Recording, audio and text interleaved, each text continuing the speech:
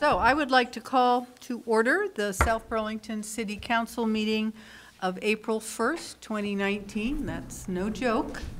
And our first item is Pledge of Allegiance. David, you want to start?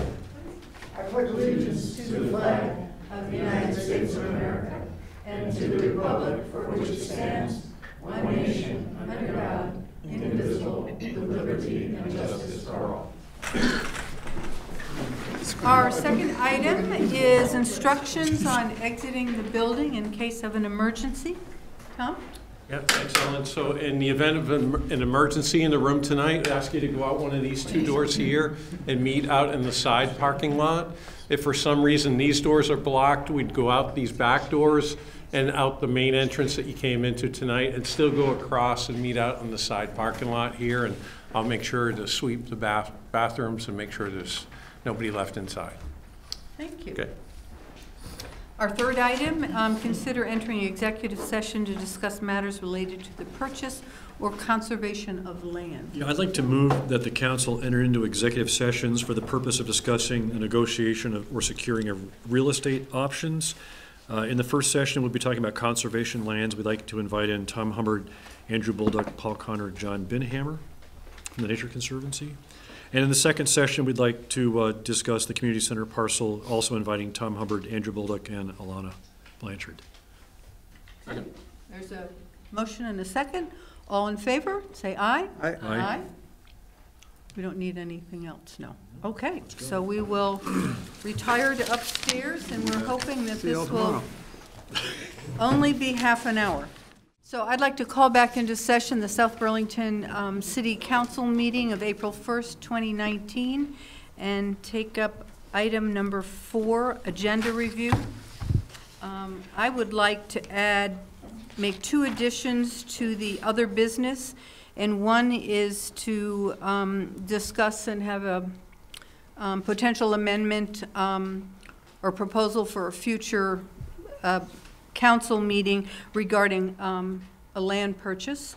And then secondly, a discussion and a request to have a joint steering committee with the school board to discuss the Marcotte Community Center development issues.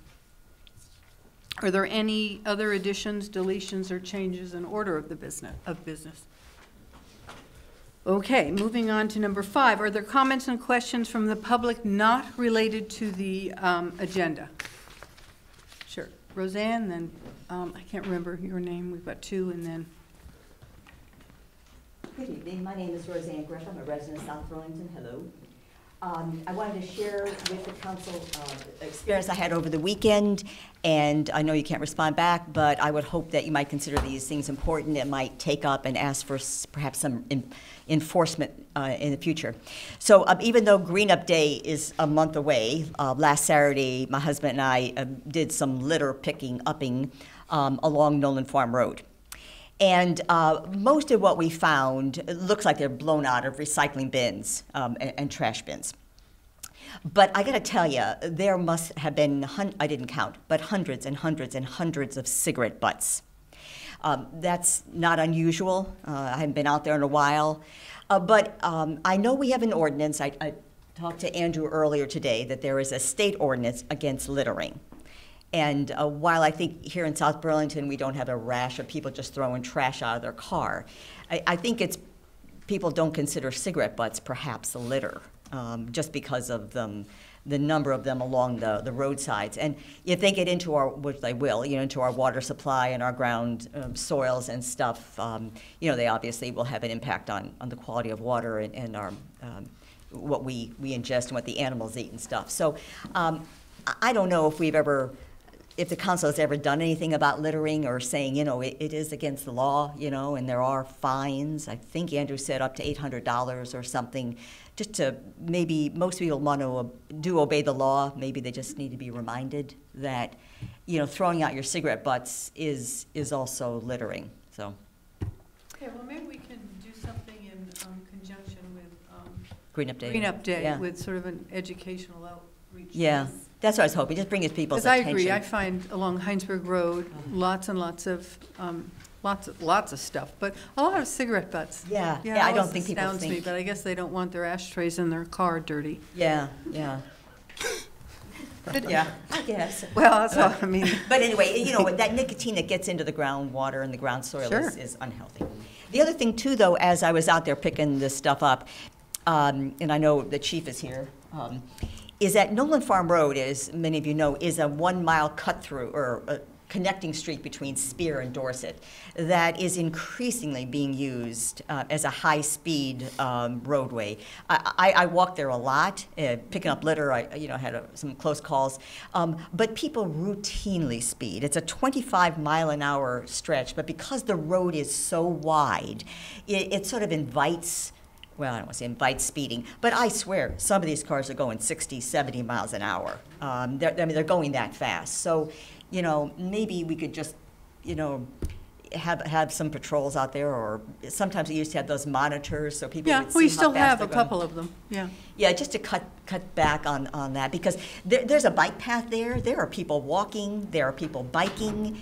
You don't want any accidents to happen because of the speed. So that's my 2 cents. So thank you Great, so much. thank you for very much. Serving as our city council. Thank you. Okay, the jump in the back, yeah. Go ahead. I'll get to you, Linus, but he mentioned his interest before the meeting began. I'm glad you're here too. Hi, my name is Mitch Sipes. I'm with the Dorset Farms Homeowner Association Board. I'm here representing the board and, like I'll say 14 years ago, the Dorset Farms community. I'm going to just say I'm a little disappointed that I'm here. There's an agreement that seems to have been forgotten. But seeing how the Midland Avenue connector has been pushing forward, I felt it was important that I actually come here and speak to you. And I just also want you to understand there's a little bit of angst because the City Council back then, a number of years ago, didn't really treat our community very, very nicely. As I understand, this is a much better, humane City Council. So anyway, with that said, I want to remind you that a condition of the environmental court decision that approved South Village set aside $20,000 for traffic calming on Midland Avenue, and which should actually have at this point about 13 years worth of interest. And it required the city to have a meeting with the Dorset Farms Homeowner Association and to complete the traffic calming improvements, which were further set aside for this fund prior to the opening of the connector road.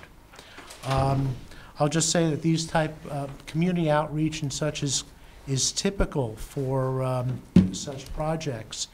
And I'll just also want to add that the median islands that I proposed 14 years ago, and I don't know, is any of the city council members back from that particular time? 20 years ago? 13, 14 years ago? 2008, so just before me. So just before you. So like I said, I know it's a different council, and I'm appreciative of the fact that it is a different council, but I proposed median islands at that time.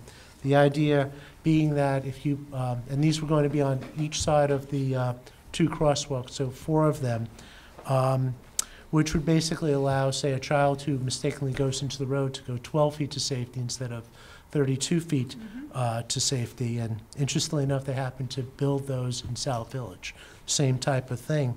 So I almost get the feeling that a lot of this requirement from the environmental court might be new to the council. So I wanted to make sure that you were aware of it and to make sure that the council is committed to meeting with the Dorset Farms community and doing the traffic improvements per the $20,000 plus interest that happens to be set there. That's already in an account for this. So, excuse me to interrupt, I'm sorry, just to clarify, so the agreement was that the council Well, it would wasn't meet specifically, it with was just, it was the city was going to set up a meeting with the community. Okay, to agree upon traffic calming measures. have like a hearing, a public discussion. A public hearing with the Okay. association. I just yes. wanted to be clear who Oh, we were sure. No, that- supposed to set the meeting up. Yeah, I mean, yes. I mean, Okay. it's supposed to be that type of meeting, and I'm here providing this reminder, asking what the schedule, what your schedule happens to be. Were you aware of this particular requirement? I certainly wasn't. I wasn't, but I'm looking at Tom. Paul, are you familiar with it? Bing, bing, bing, bing, bing. There is, I am familiar with the $20,000. The board, the Development Review Board's 2017 approval of Phase 3 reiterated that there is a condition that there be $20,000 provided to the city for traffic calming to take place. I'm happy to follow up with Public Works and get both Mitchell and council a response ASAP. Would you please, that would be great, just to find out if we need to have a public discussion or at least have a It was- meeting and a follow-through. It was basically just, it didn't necessarily have to be specifically the city council, but it was supposed to be somebody that, probably that would have had a council member, maybe the planning and zoning department. Paul's predecessor was not exactly too kind to that type of public improvement, public comment. She cursed me out in Act 250 hearing. Like I Sorry said, about that. there's a lot of interesting Yeah, history that's with this. unfortunate, Paul for doesn't sure. do that. Yeah, So can I make a point here? yeah. So Ireland is actually doing some construction now, right? And Right, and getting that's- ready. That's what kind of necessitated. Right, so it'd be great if the traffic calming was designed before they built the street and the money Oh, you was think? spent, yeah, and not have it be an afterthought that we install later on with another dump of asphalt for a speed hump somewhere. But, Well- so it would be a good idea to get in earlier than later. And actually, I mean, it should really be done. I mean, this traffic calming was set up because it was going to create this connection between Shelburne Road, Allen Road. I know this Spear is and public Dorset, input, but yeah. I'm not going to, at the time, I actually went into a lot of detail on this, which I'll spare you for now.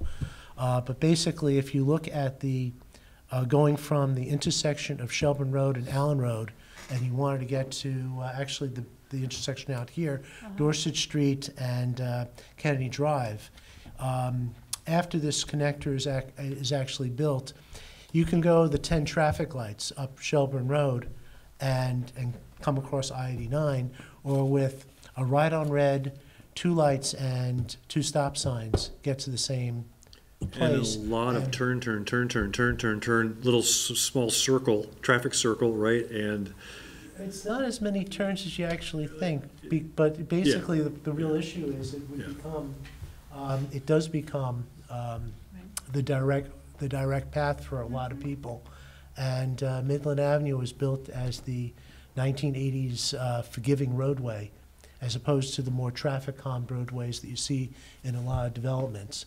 And because of that, coming from traffic-calmed South Village to Midland Avenue it opens it up, and people increase their speeds quite a Sure. bit. And that was kind of the impetus for why the environmental court put in these type of requirements.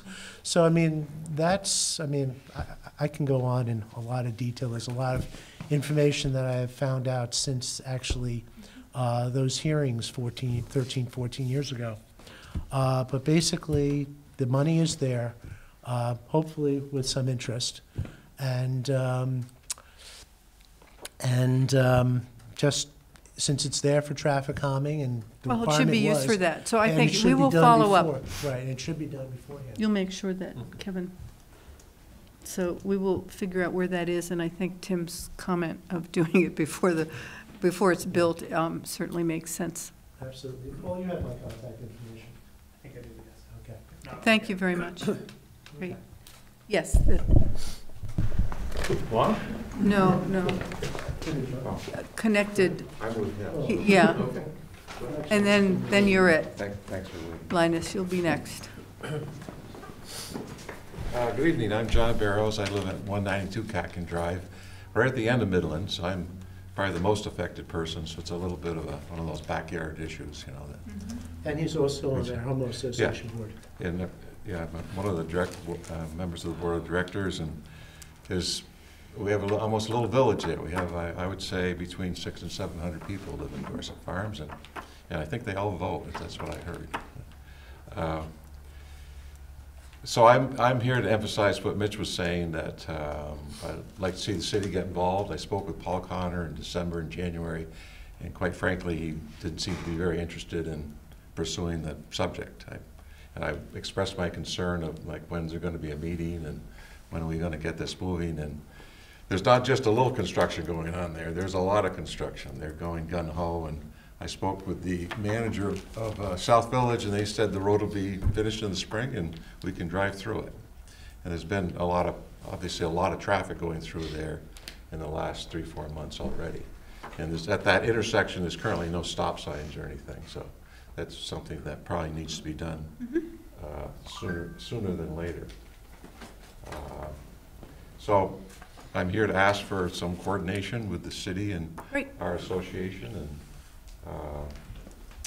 if you want to give Mitch or I a call, we formed a new committee, traffic calming committee, and we put that out to our members of Dorset Farms, and we've already got 7 members. Well, there's a lot of interest, and a lot of the concern already is about kids crossing the road and people speeding down the road, and you've heard all that story before, but Midland is a very extremely wide road, and people do drive fast on Midland.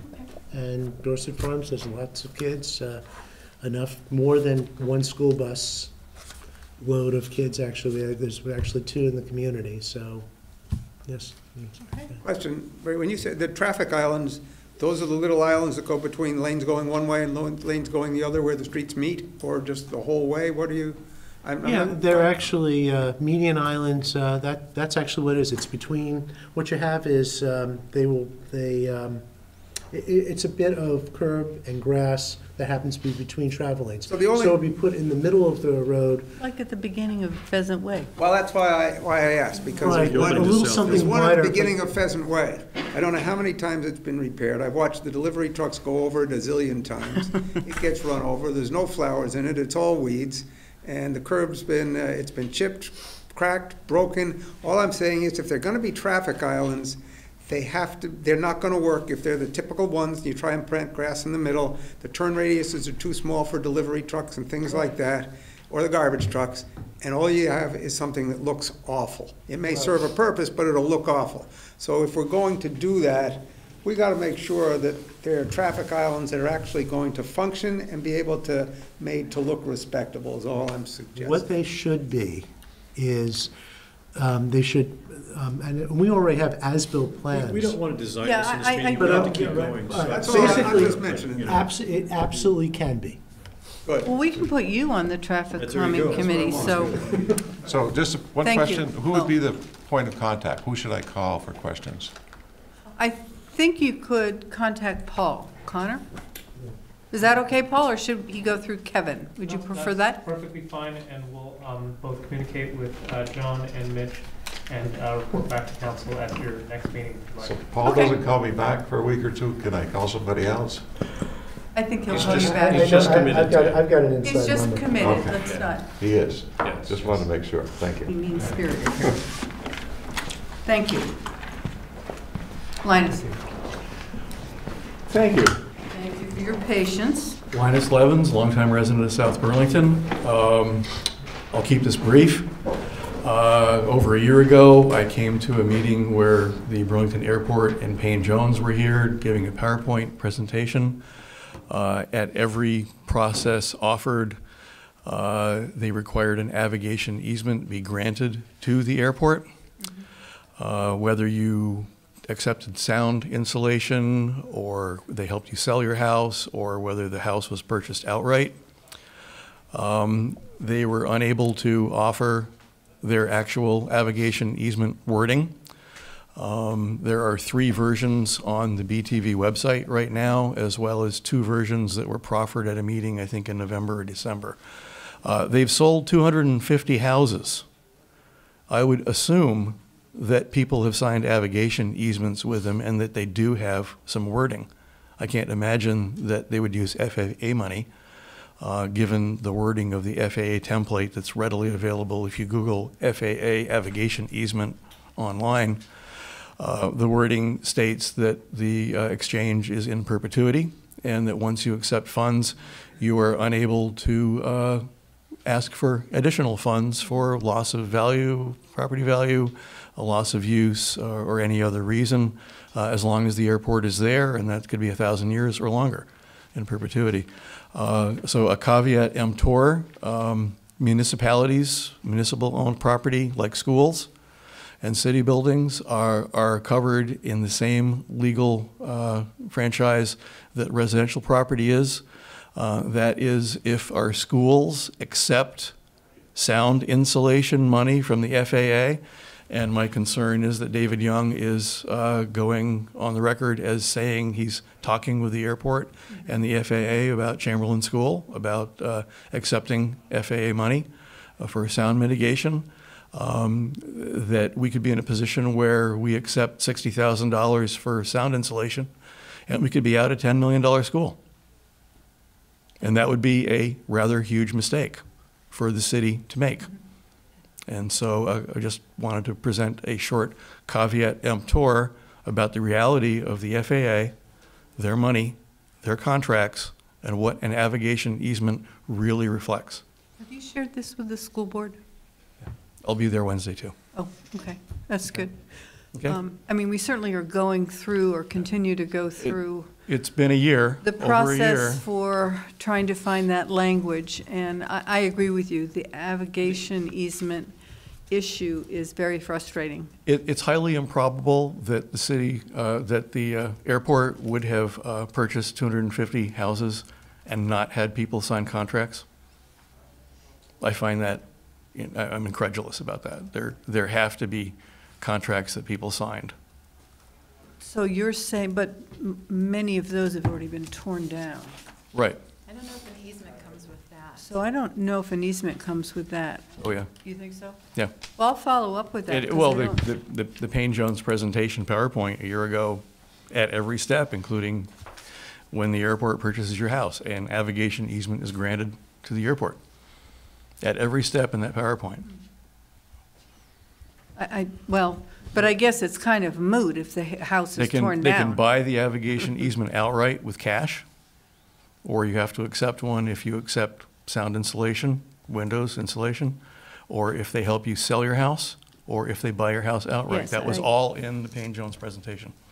Well, subsequent meetings, though, I mean, we shouldn't get into a discussion, but Just wanted to give the Yes, city I a caveat emptor appreciate and a warning to all the for residents you of the reminding city us of that. about this. And 'Cause it is I find, it's been a year, and I find slippery it slope. highly improbable that there isn't a navigation easement that exists out there. Thank you. Okay. Thank you, Linus. Are there any other comments or questions from the public? All righty, so we'll move right along to announcements in the city manager's report. Do we have any announcements, Tom? I'll be really quick because we're running late. I went to the City Center Performing Arts and Saturday night event. That was fabulous. Pat LeDuc does a great job. I went to the SB legislators meeting, and a resident who's actually here tonight raised a concern that's come up before, which is we don't have currently enforcement of energy efficiency building codes. And I just raised that. So the legislators sort of looked at me being a city councilor, and if we were looking at a municipal level of possibly exploring that, I raised the notion that it's come up a couple of times in the context of a rental registry, and that might be a funding source to pay for additional individuals that might be able to go out and inspect new housing to see if it's meeting the energy stretch code that's part of our building code. I didn't commit to anything, but I just said that I just wanted to relay to this council that there was interest at that body, since the state isn't really looking at enforcement of those rules, but looking at a municipal level for those things. Happy to talk more about it. Yeah, every new single-family residence that's sold that has to meet the stretch code has to submit an RBS form as part of their deed. Do we go out and visit the site and inspect it? No, Yeah. I don't think so. So, I mean, I see your point, but they have to furnish this document that details the measurements that they made. If they do a blower-door test, and which is required now, 2 blower-door tests, right, Paul? I know about the certificate, I'm not sure about the tests required, but it is the legal responsibility is on the builder Yeah. Right. to have certified that Yeah. that it's met that standard. That's the same with underground But you're oil correct that tanks. there's not an inspection associated with it. So it might be a good, I'm not saying we need a rental registry, but I think that's how Burlington funds some of that, because that's a standard set of pool of money that comes in to pay for those bill wards to go out to sites and look at things.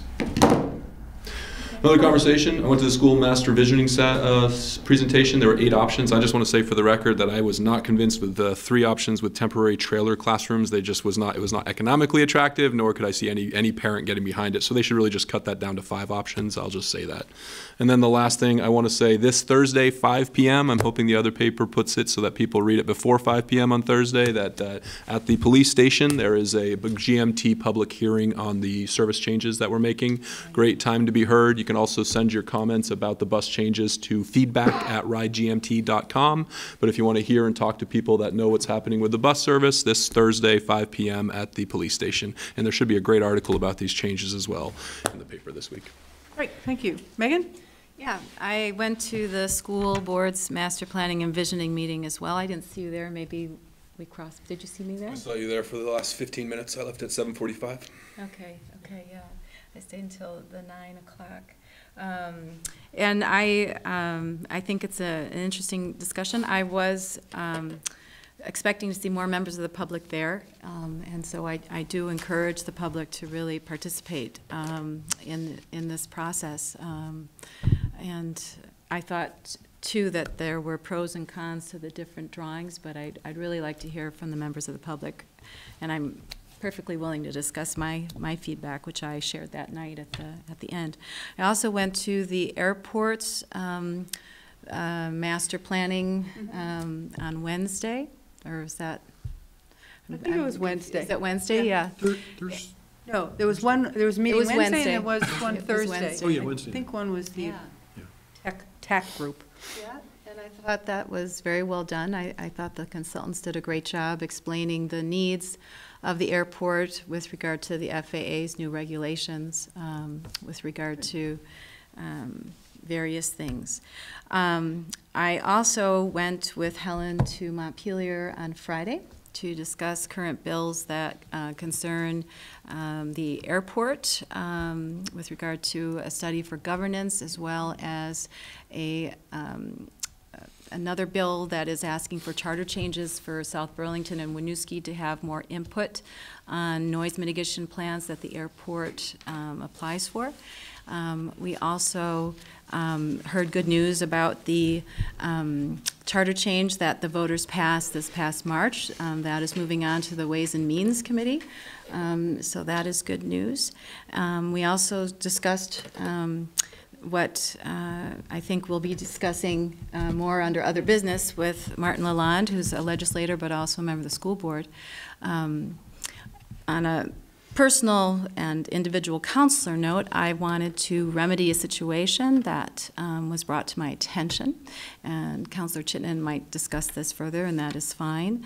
After our meeting in Montpelier, I felt moved to respond to a letter that we had received from the chair of the school board.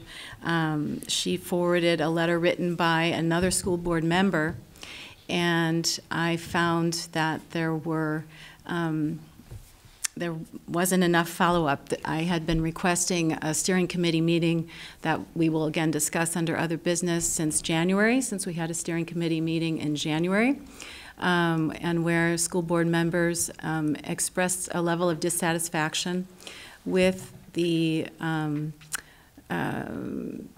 just the plans and the relationship that they have with this board.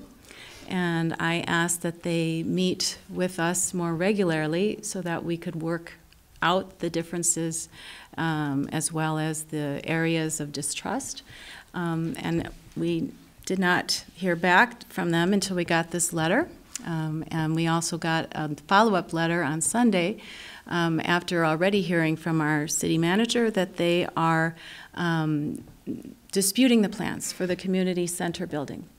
And in light of that, I wrote a letter, and I completely agree that it was inappropriate of me to reply all, and I take full responsibility of that, but I want it to be known that I fully intended to state this in a public meeting, and I wish to remedy it immediately, so I am going to read aloud the letter that I addressed to the school board and to the members of this board, as well as to the senior staff at the school and the city.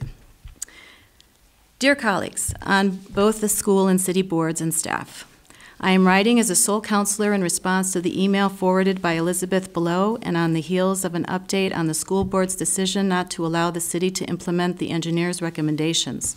In the plural, since the second engineering firm hired by the school board confirmed the recommendation of the engineering firm hired by the school and the city. Since the forwarded email has opened up a badly needed conversation, I feel that the time has come for me and others to respond. First, I wish to express my disappointment. Disappointment over the decision taken by the school board this week, and that was last week, to disregard the engineer's concurrence on the stormwater mitigation plan as the best option that would align the school's parcel with a new state mandate and solve what has been a long-standing and critical environmental issue in that area. The wetlands surrounding the school and Market Street have been caused by the impervious surfaces on school property and the commercial properties on Williston Road, among others, for decades, and the level of pollution in our lake has reached a crisis point. We are responsible to act in order to remedy the current unacceptable levels of pollution in the lake due to our stormwater. Disappointment that there has not been better communication between the two boards, and that when our chair suggests in an email to a school board member steps that we might take in order to correct miscommunication, we receive the letter below in reply. The letter does not solve the issue, only compounds it, especially because it is full of misconceptions, inaccuracies, and misplaced priorities. Now is not the time to go through our laundry lists of grievances, although we could all probably produce one. I am saddened by it, frankly, because it is stark proof of the poor level of communication and understanding between the leaders of this great city, which deserves only the best, well-informed, and forward-looking leadership with vision. Second, I wish to clarify some of the misconceptions and inaccuracies. I will not get at them all, but hopefully some of them. The library move. We did not move the library out of a self-centered interest without regard for the impact on the schools. We moved the library based on the recommendation of our city manager, who had met with library staff after 4 days of lockdowns, in which not only students and teachers were locked in small dark rooms with buckets, but also librarians, moms with young children, and elderly folks who happened to be in the public library at the time. Our manager explained to us the anguish and distress that these folks had been under and his determination not to let his staff nor the public users of a library be subjected to this kind of lockdown experience. Necessary for school safety, we understand, but inappropriate for a public library. This is the reason we decided to move the library when the opportunity presented itself. Did you hear us publicly make a plea to keep our staff and library users out of the school for this reason? No. Why? Because, and I'm speaking personally, it would have scared our traumatized public and stigmatized our school system even more. We chose to show restraint when making the case to the public by focusing on the positive angle that Jennifer Murray was focused on. The move, as difficult as it was, could make the later transition to a new freestanding building easier. The arena. We did not bring the idea of an arena into public discussion out of the blue, and certainly not with a clear consensus on the City Council, nor the expectation that the schools were secondary to our city center interests. The idea was raised only within the context of the school master planning and visioning, when the configuration of our 3 elementary schools was actively being discussed by an at least 12-member board for 18 months. The school board had received a ludicrous offer of $7 million for the Rick Marcotte Central School property, and discussions had ensued about consolidation, the use of Oak Creek, the closing of Chamberlain, etc. Because the elementary school properties were being discussed and because visioning included ideas of possible land swaps, etc., the city contributed to the cost of the school's consultants, and we imagined what might be possible. We also had UVM's goals for a new arena and the uncertain future of the U-Mall property in the mix, as we were considering what might be possible, in addition to Market Street and Garden Street, which had already undergone a visioning process in our city center plans. Discussion of the arena got no further than a what if, and I would have perhaps entertained the idea of it being located at U-Mall if UVM and the public were behind it.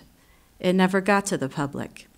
Yes, there was a video put together by architects that showed the arena in the location of or near Marcotte, but this video had not been endorsed by the City Council. Indeed, I was very much opposed to the closure of the school and spoke up about it at meetings.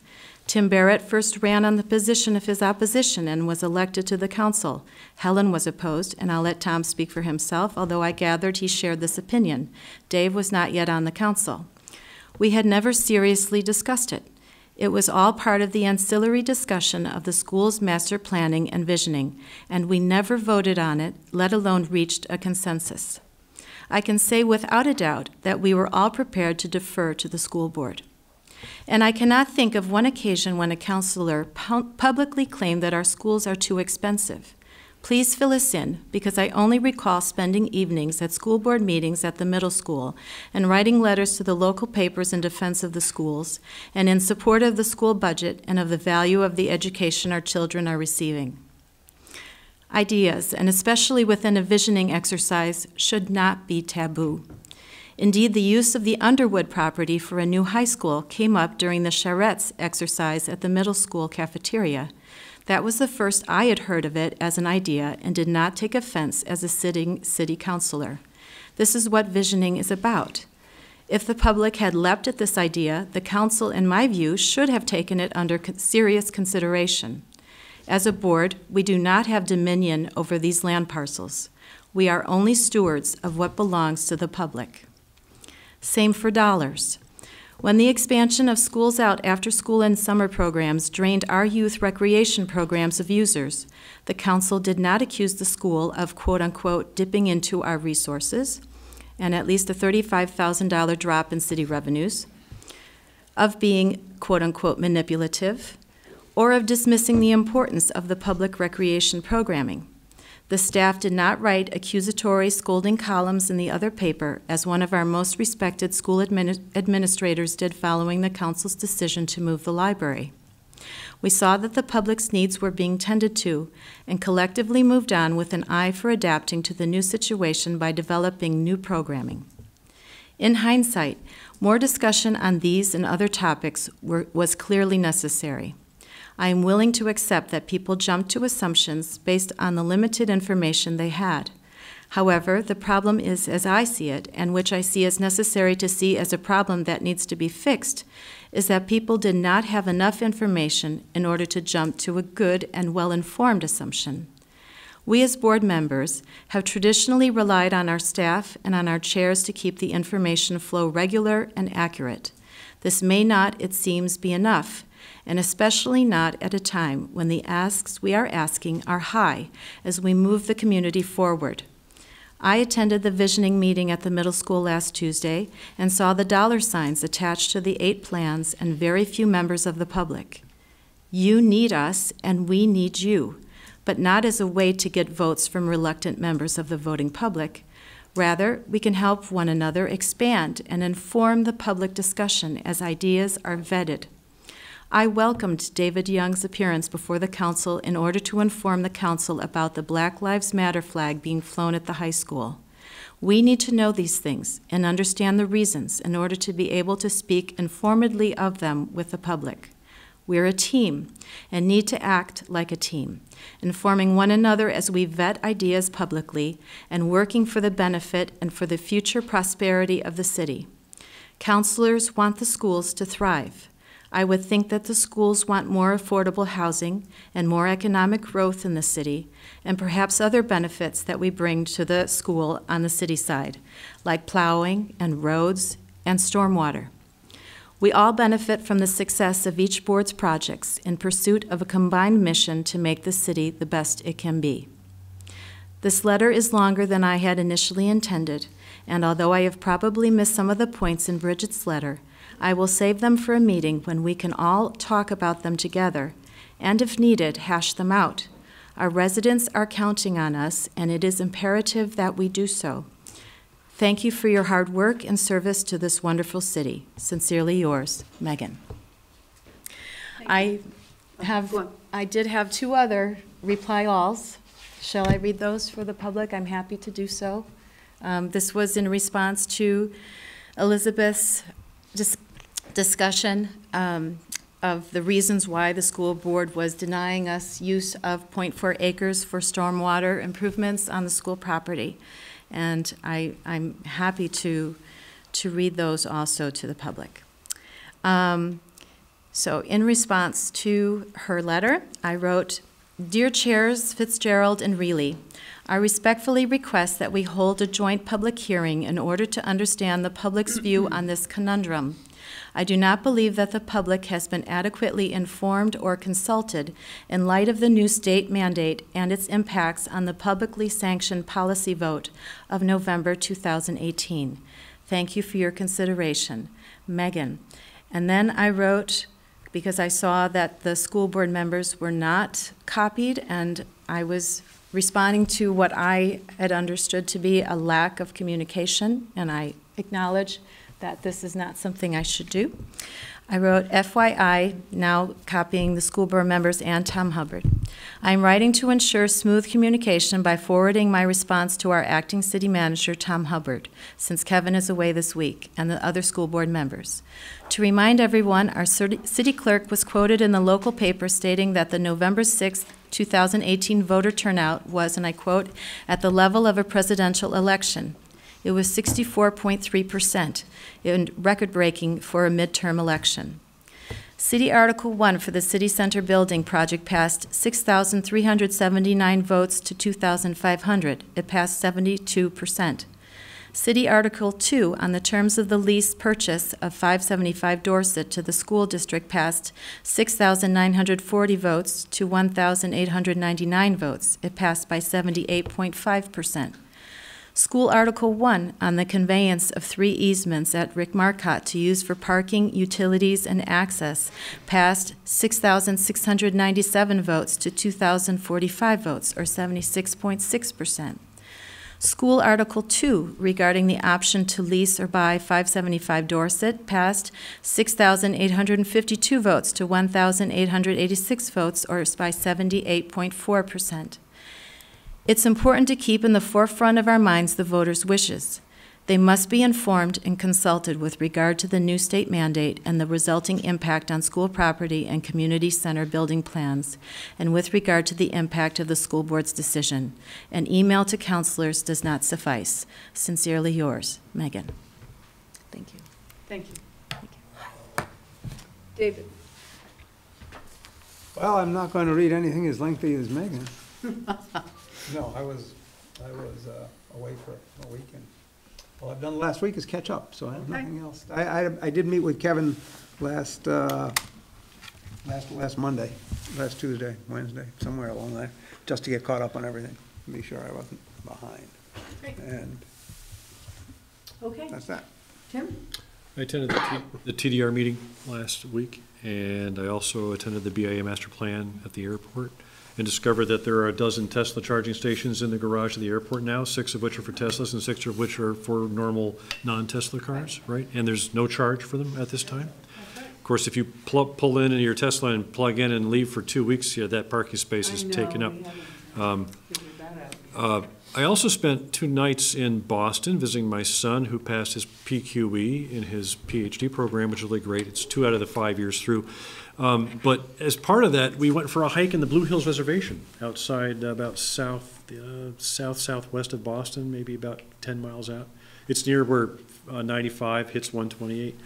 And, you know, when you talk about appreciating open space in South Burlington, right? And you talk about a very densely populated place like Boston, and you go visit the Blue Hills Reservation, you understand what a real jewel it is to have a place that has no development in it whatsoever. It just has trees and paths and rocks and mountain and an observation deck on top, which is, and the last thing I'll say is that there's this monument that's at the top next to the meteorological weather station that has printed on it the highs and lows since 1885 in Boston up till 1984. And it has August 2nd, 1975 as 101 degrees, which was the second hottest read, the second day of the hottest reading over that time period. And I clearly remember that it was a Friday, and I was working in a kitchen in the summertime, and it's known in New England meteorological history as Hot Friday. So, just so you know, little piece of trivia, that's what I did, thanks. I went to the South Burlington Business Association meeting and sat at the tax table, which was kind of interesting. I liked the way they set it up, and I thought it was very effective. Tom was there with me and at that table. And as Megan mentioned, we went to the legislature together, and we have plans to continue that work, advocating. We met with Mary Sullivan, Representative Mary Sullivan from Burlington today. So we're trying to move along the two airport bills and get some traction on those. And then just to pick up on Tim's concept, I was in Florida visiting my sister and had the pleasure of going on one of those really fast little boats on the Everglades. There were just 4 of us, and we went way out.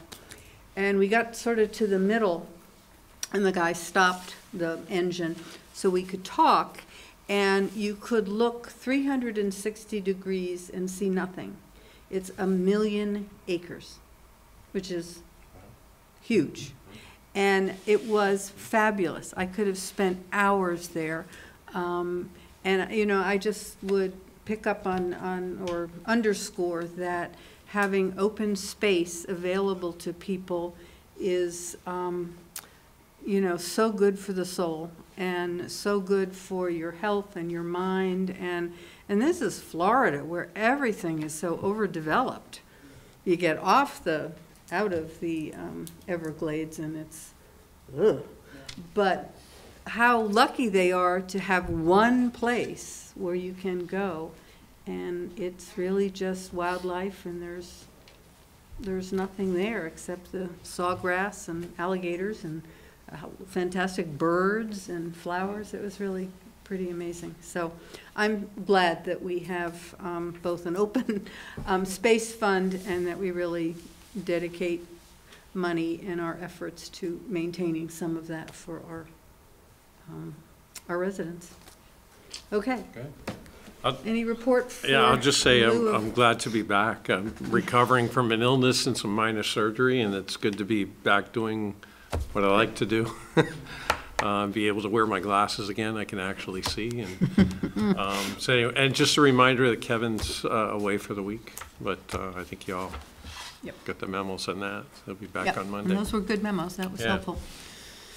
Okay, any item 7, any city council committee assignment reports? I commented on the airport commission meeting, and I did mention those plug-in at the airport and had raised the same concern. So does it just take like 10 minutes and then you park somewhere else? But no, you got the spot and you're, I guess,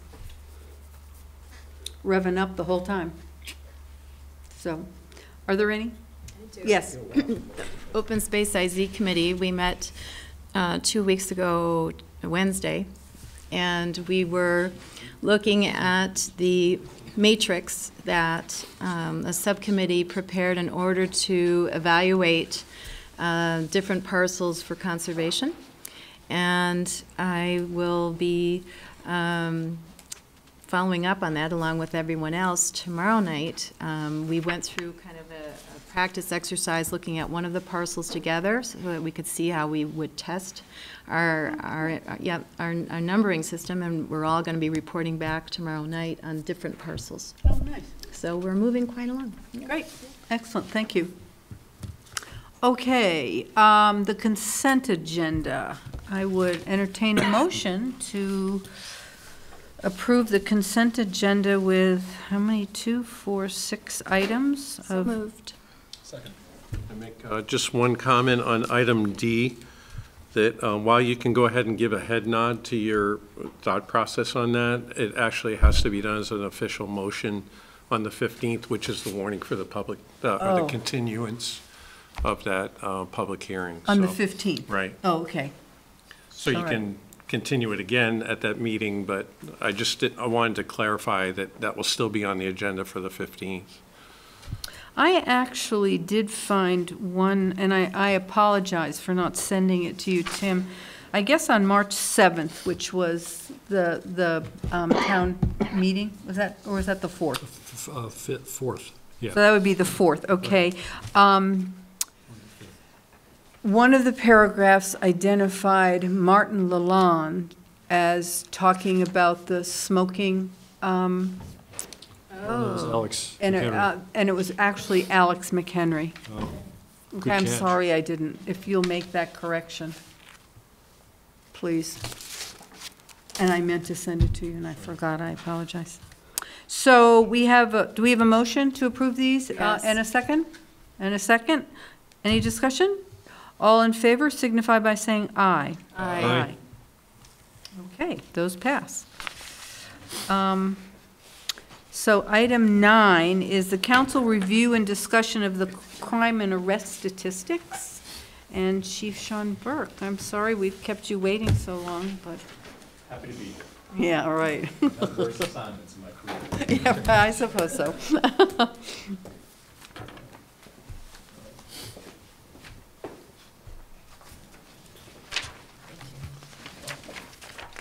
I only brought 5, I'm sorry, Tom.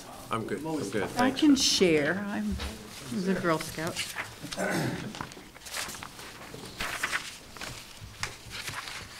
And so the public might better understand why we've asked Chief Burke to come. He's started sharing with the council on I think it's weekly or bi-weekly? Weekly. Weekly, reports on arrests and criminal activity in the community to give us a sense of what's happening. And while it's kind of interesting to read, and I personally have noted some repetitive homes or unfortunately incidences with some people, we thought it would make sense to have a better understanding of, what you're really trying to convey and share with us those findings. So he was invited to make this presentation.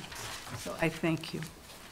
Well, thanks for having me. So I wasn't 1,000% clear on what Kevin wanted me to cover. So Okay. what I handed out here is actually a merger of 2 projects. The PowerPoint slides were redacted out of the presentation that I gave at our department meeting in January, which focused a lot on different data points. And then the pages that are attached is this week's report to go out to the media on arrests and our general call log. And with that, unless there's an objection, I just wanted to go through the first couple of pages here to speak more about crime trends or police data trends. So on your page 2 is a synopsis of the data that we analyzed beginning November 1st, 2016 through a similar date in 2018. I chose 2 years simply because I wanted a large enough sample size. So if there was anything of significance that we could say so in the context of policing South Burlington. And in that time, we had just shy of 29,000 incidents. Incidents have been fairly static at about 14,000 a year, so there's really nothing shocking there. As a result of those total incidents, we made 1,360 criminal arrests, and we'll get into kind of the granular detail on those arrests in a subsequent slide.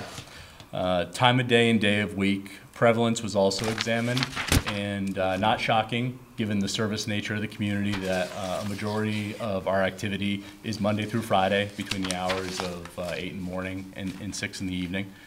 And of kind of an interesting side note, we've also looked at, hotspots, if you will, in policing, and I will say that the University Mall property represents about 5% of these total responses.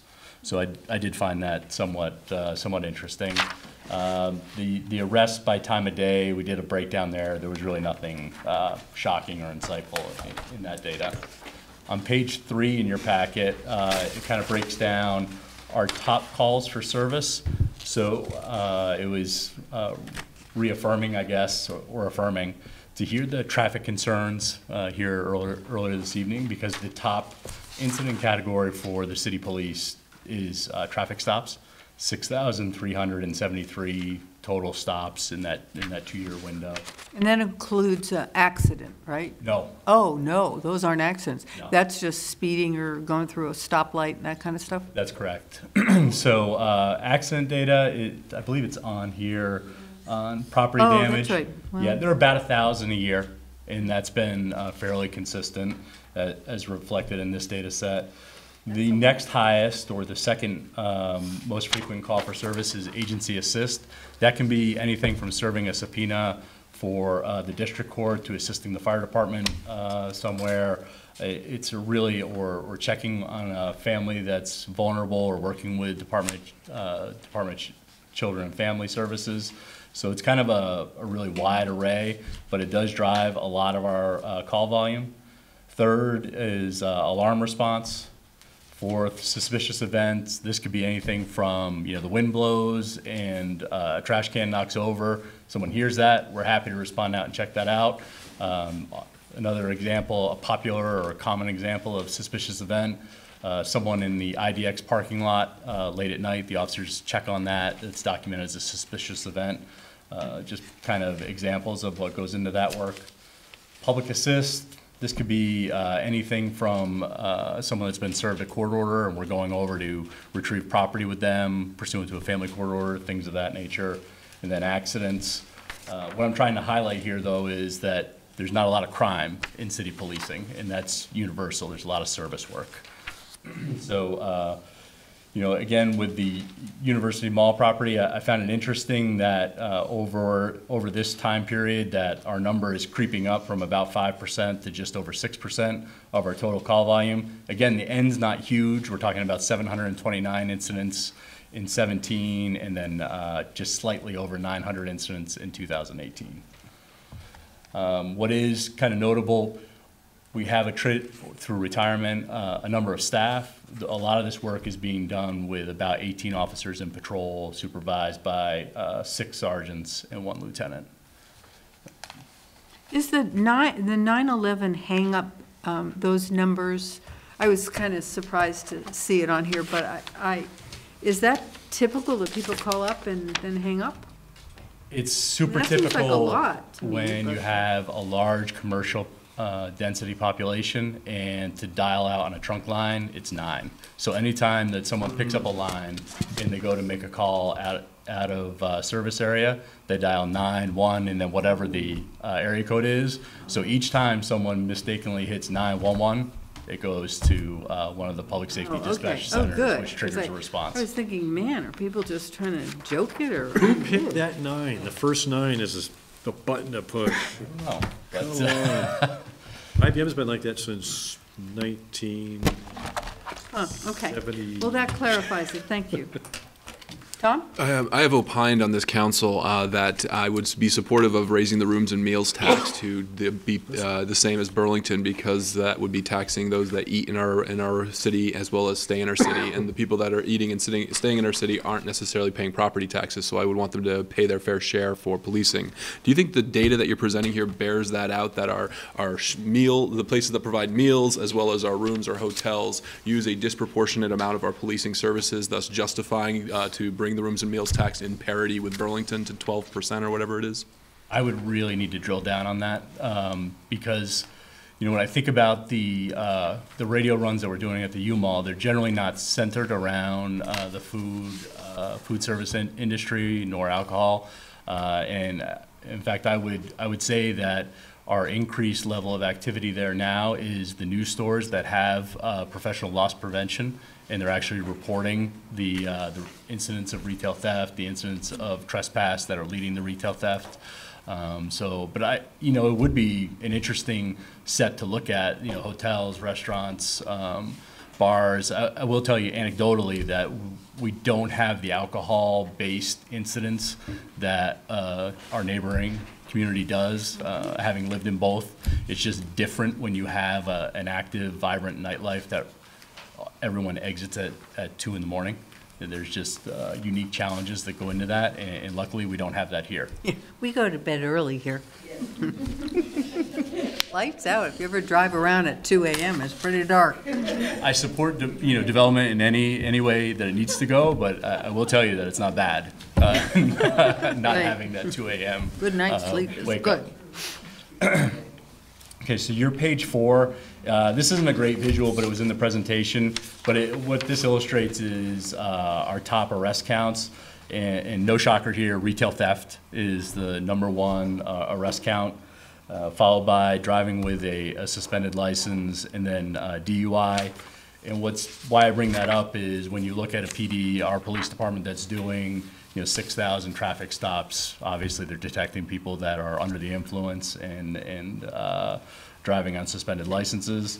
And then the 4th count down being violation of condition of release, followed by unlawful trespass. A lot of times those particular cases are directly tied into the top count of retail theft, where someone is continually stealing or going back to a place where they've stolen from, and then they're subsequently charged with a violation of the condition of release or being on a premise that they're prohibited from being. So nothing shocking there. And if you look at policing in our neighboring community, the top counts are very, very similar.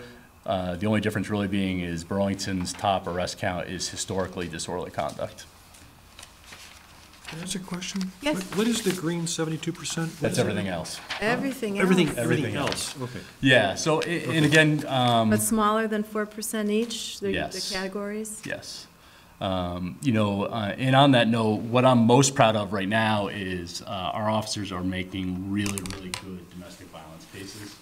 And that's an area that I want to focus on, not because that I see it as a huge percentile of the crime that we're responding to, but I do see it as a crime that's very, very serious, that has lethality implications. And when we're called to these incidents, our cops now, through training and better policy, are understanding that it's not about the call that you're at. It's about all the family dynamics that have led up to that call, and to look at this as an opportunity to kind of do an autopsy of what's been going on.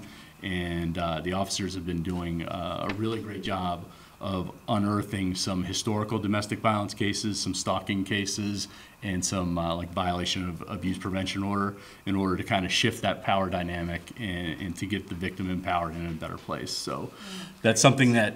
That's great. Yeah, I don't... Has the mental health outreach helped with that? So, they help immensely, but we'd have to look at the calls for service that are, mental health related, or a lot of those fall into suspicious, some of them fall into trespassing, but generally those complaints, those incidents aren't rising to the level of arrest, and that's the goal. See. Yeah. And these are arrests, right? Naturally. Ultimately, we want to get the community outreach intervention much earlier, so there isn't a referral to criminal court, because that's just not the place where those individuals tend to need to be. A year ago, we were discussing having, some kind of event. We hadn't yet exactly determined what kind. I had come forward with a proposal to have an informational event similar to what was held before you were on board, but with regard to the opioid crisis, and we had both state and local officials present to really fill in the members of the public on the different dangers of these drugs that were out there, the risk that our own EMT and emergency personnel were being exposed to, and I thought that it might be useful to the community to have some kind of educational event. With regard to domestic violence, this was, of course, following the very sad incident that occurred in our community a year ago, May, I believe. We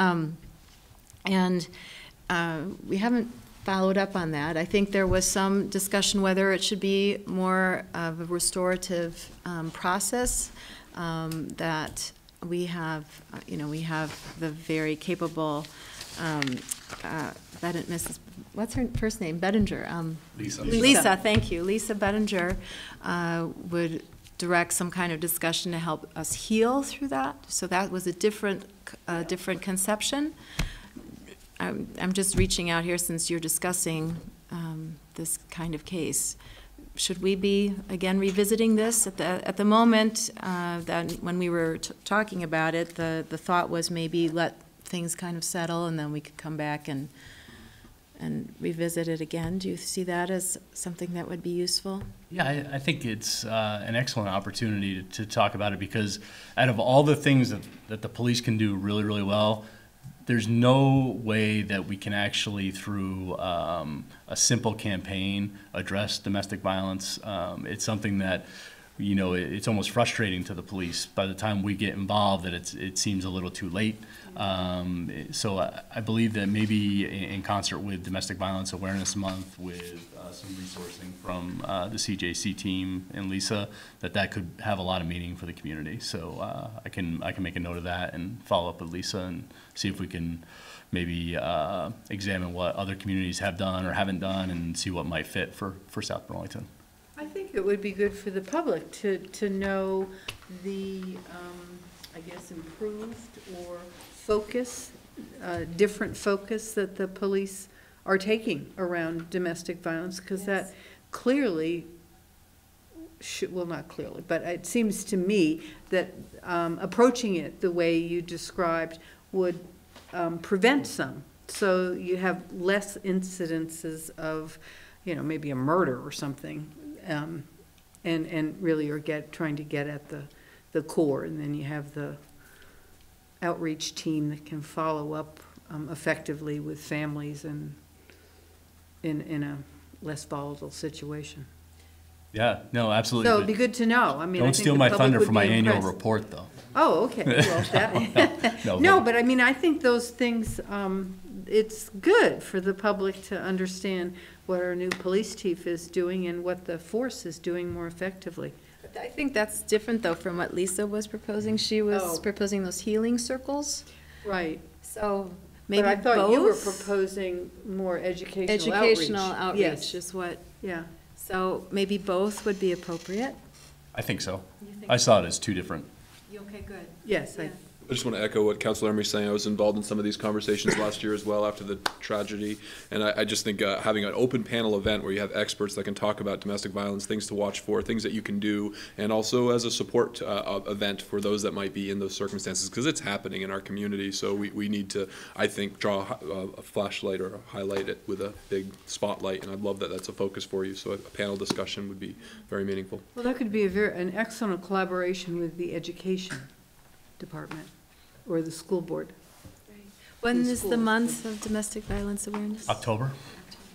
Oh, so we have a while to plan for it. Yes. Good. Thank you. I'm glad you reminded us. And then, so now I'm to page 5 in your packet, which is the weekly arrest report. So really what the arrest report and the ensuing media report serve as is, it's an effort in transparency in police operations, but it's also something that police departments do on a regular basis in order to provide the media with a record of what we have been doing in the community, who's been arrested in the community. And a lot of times we do independent media releases on high-profile incidents or arrests of note, but that's not to say that an enterprising reporter isn't working on some type of crime trend story, or perhaps a neighborhood has a concern that they've talked to the media about, and this is a way of just front-loading that process.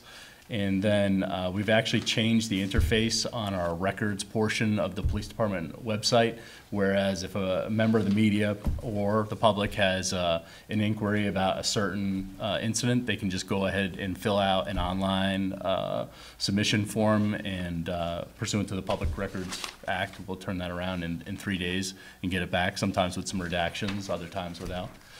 So again, this was just trying to get ahead of inquiries and to front load the media with what the South Burlington Police has been up to. And you know, I'm quite proud as the chief that the work that the police department is doing. And I think this highlights, you know, the arrests can be a little misleading. And if I can just draw your attention to page 5 in the packet. First of all, you'll note that there is a column in the center that's completely redacted. So the Sunday morning dispatcher actually physically has to do this. We generate this report, they go in and redact the date of birth and age of the arrestee. And it's really, really important when there's a juvenile arrested, so we don't compromise the identity of a juvenile. And I don't have the specific example in this week's report, but when a juvenile is actually arrested, instead of the name, it just prints juvenile in all caps. But it was super critical that we got the date of birth and the age out, because given the numeric address, it would be really, really easy to identify an arrested juvenile.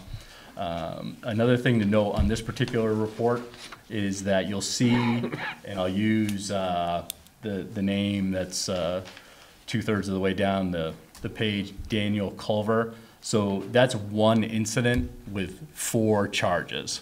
So, you know, sometimes people might glance over that and say, wow, that guy was arrested 4 times. That's not the case. It was just that his criminality included 4 offenses. And then the other thing that's at the top of this page, there's the two graphics. That's really artifact of Valcor, our records management system, where it gives you a breakdown of which shift is primarily responsible for these arrests. And then the one on the right is what area of the city the arrests were made in. Mm-hmm. What is T? Can you help me find? Dark gray on the top, on the right, under area, is that Is that 7.1%? Oh, maybe. I found that hard to read, but. Okay. Yeah, I'm sorry, this is super granular, or super grainy. Okay. It is, that's and I okay. couldn't make it big That's enough fine. on the screen, and then it got more Maybe it is. granular. Yeah, it is a number, that's right, yeah, Yeah. okay. Okay. And then just about the media log itself, by default, it actually produces without the actual numeric street address, and that is to not disclose the identity of any crime victims. And the incidents, they kind of are what they are. I did want to just talk about a couple of the ones that are really, really generic and are prevalent, one being directed patrol. So you'll notice that there's a lot of directed patrol on Shelburne Road and a lot of directed patrol on San Remo Drive. That's in direct response to a project or a concern that we're working on. San Remo Drive, there is a certain level of disorder that goes on when there's 675 folks with opioid use disorder seeking their treatment there, that we're working with the business community over there. So every day, one of the day shift patrol cars is assigned to go over there, spend some time looking at the ancillary parking lots to make sure that there isn't any criminal behavior. But we want to document that and make sure that we're doing it every day. So that's why you'll see a directed patrol there. In a similar fashion, we've had some complaints about drug activity at a certain location on Shelburne Road. So in order to document that and keep track of our efforts there, those directed patrols on Shelburne Road are directly related to those efforts. And there's one other thing. Suspicious events, I kind of talked about that earlier. That's kind of a wide open category for a lot of different police responses or basic investigations that go on, a lot of proactivity with officers looking around, particularly on the night shift in closed commercial parking lots for people that are at a place, maybe casing a place for a burglary, maybe they're passed out drunk behind the wheel or using drugs. But every time that an officer actually has contact with a citizen, one of these incidents is generated to document that. And as you can see, week to week, there's about 290 or so published incidents, which results in the 14,000 or so annual incidents that the police department is investigating. Aside from that, I want to leave some time if you had specific questions about this project or in general what the police department has going on. it's hard for me to see trends when I read through the arrest reports that we receive. So I appreciate you know, giving us kind of the overview. So I'll just make that as a, I mean, it's always hard to read Yeah. this kind of data, but. Well, and I noted I was specifically looking for mental health issues because I was just curious, and there were, you know, a couple streets that had every couple days or were, and I'm assuming it was the same family that you really had you knew what was going on and potentially it was being directed to a source that would help them. So that made me sort of feel better, rather than just going back and going back and going back and really not having any options. Yeah, I mean, what the community outreach team provides is really, really remarkable, and I wouldn't want to try to police without it, given the mental health crisis that we're faced with. And unfortunately, it does take several responses sometimes for people to be in the right spot to make their decision that now is the time to access help or to, you know, deal with whatever they're facing.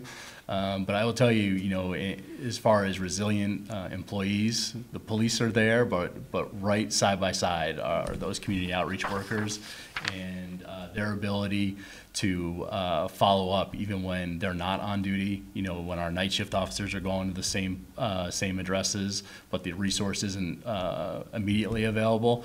All our officers have to do is send the community outreach team an email, will you please follow up with this family or this person the next day, and they are right there on it. Okay, thank you very much Thank for you. all that you do. Good report, thank Okay, you. item 10, council review and discussion related to the proposed formation of a multi-community conservation district and a review of a possible accord to form the district. So Ashley, welcome. Hello. I'm Ashley Parker. I am a project manager for the city. I'm excited to actually see you guys tonight to talk to you about the initiative that we've been working very hard on. I'm going to provide you with an update and a quick overview of the Regional Conservation Partnership. Recently, we've been working with the towns of Williston, Shelburne, Heinsberg, St. George, and more recently, Charlotte has joined the pack. So how many of that? That's 1, 2, 3, 4, that's 6 of us. So it's a nice number, to form a regional conservation partnership.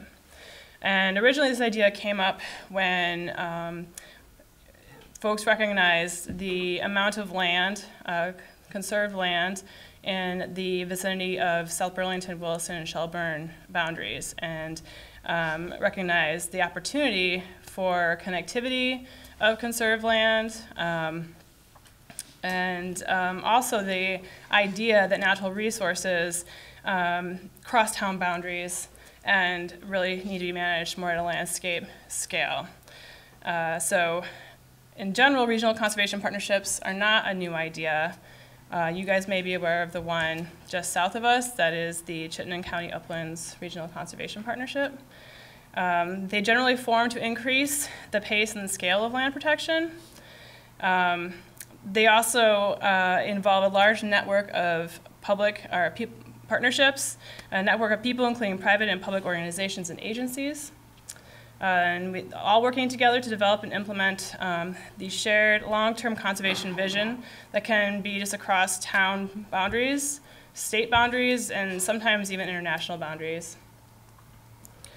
You should have received, I think Kevin included the draft accord language that we've been working on. So as specified in that draft, some of the goals that we've listed already include to increase the amount of connected conserved land, and I'm just going to throw in there also stewardship of that land, improving water quality, protecting agriculture, and preventing the fragmentation of wildlife habitat and riparian corridors.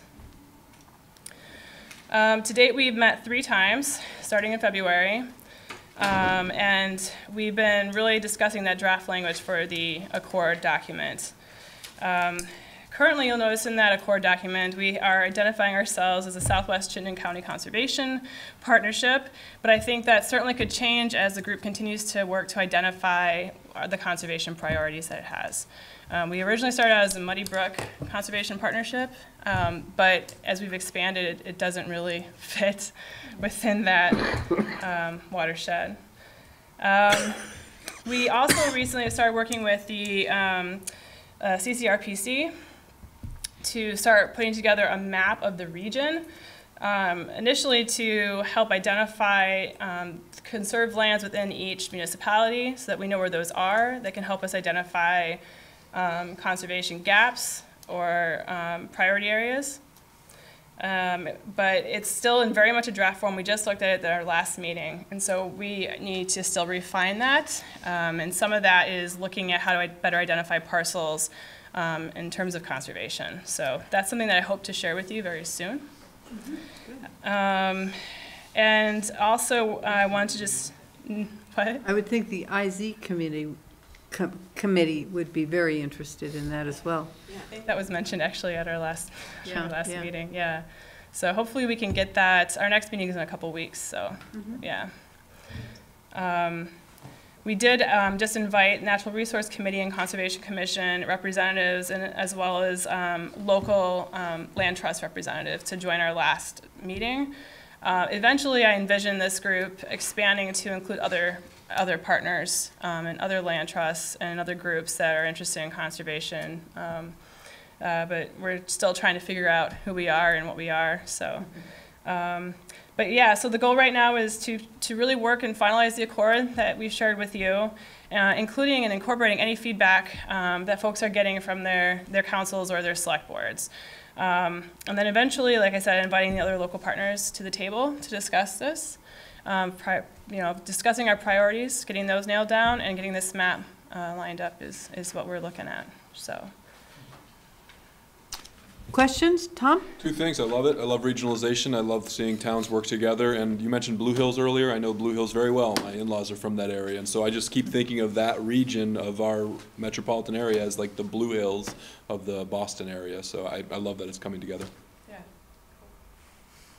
Any other comments or thoughts? I loved all your goals. Oh, I don't know how many more I would add or could think to add. What are the next steps? I was assuming to see some kind of money attached to this. Yeah, we have not talked money yet, but I think down the road, yes, it may involve financial contributions, or, I mean, I know for me, I've been in the grant world where stewardship, managing land and purchasing land becomes a lot easier when you have a lot of people at the table. Grants really like partnerships. So I think that'll be really helpful for a lot of things that we would like to do, especially crossing the boundaries. So, do most of the membership at this point have open space funds or conservation funds, whether it's a little, general fund contribution or a tax like we have? It's kind of a mixed bag. I think we probably had the most contribution. But for example, the one that's just sticking out, I think, is Shelburne. They have to kind of go and ask for it every time it has to go back on the ballot. So they don't have something that's there. But Charlotte has one, don't they? I believe so. They have a land bank? Do they have I haven't met them yet. I was just curious. That could be one of the strategies to find some funding, is for some of the other partners to go back to their community and say, we don't have to raise it all, but we need to contribute. Well, that's great. So you need a motion to Authorize you to sign. to authorize me we're not to signing sign it. that. It's just a Oh, draft. no? Oh, Just a okay. review and So discussion, this is yeah. just, we don't have to vote on this. We just have to say Just what if we've already yeah, said. I was looking for comments. If you loved it, hated it, had Looks anything great. you wanted We to love add. it. It's excellent. So, I like it. I just want to keep South Burlington wildlife in South Burlington. How do we keep it from crossing over to other towns? Because I don't want it mixing with the Williston wildlife, because I've heard things about them, and I'm really concerned. I'm I don't concerned. know that I can help you with that. Troublemaker bunnies. Yeah. No, I was just curious, and it probably it isn't really land conservation, but I was just curious about view corridors and that kind of aspect of open space. And was that brought up at all? It may not really lend itself to that, but some of the view corridors cross a couple towns. Sure. It has not come up in our few that are left. But that might be, I mean, you could bring it up. I won't not sign it or something if it didn't have that. We have a couple questions from the audience. Roseanne? Yeah, how could individuals who are sympathetic to what you're doing get involved?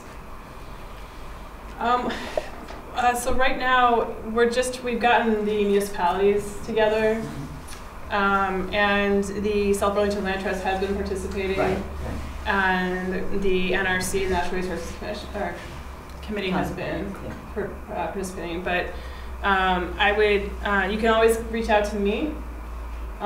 We haven't really opened it up to anybody else yet, because we just want to define who we are first before we kind of get too big. Don? Yeah, I just wondered. Would you, I should have asked Roseanne to identify yourself for the record, please. Yeah, Donna Laban, and I was involved with the conservation easement for the Wheeler Major Park. And I just wondered what would be the possible connection, and what's the standing right now on the conservation easement at Wheeler? The state, let's see.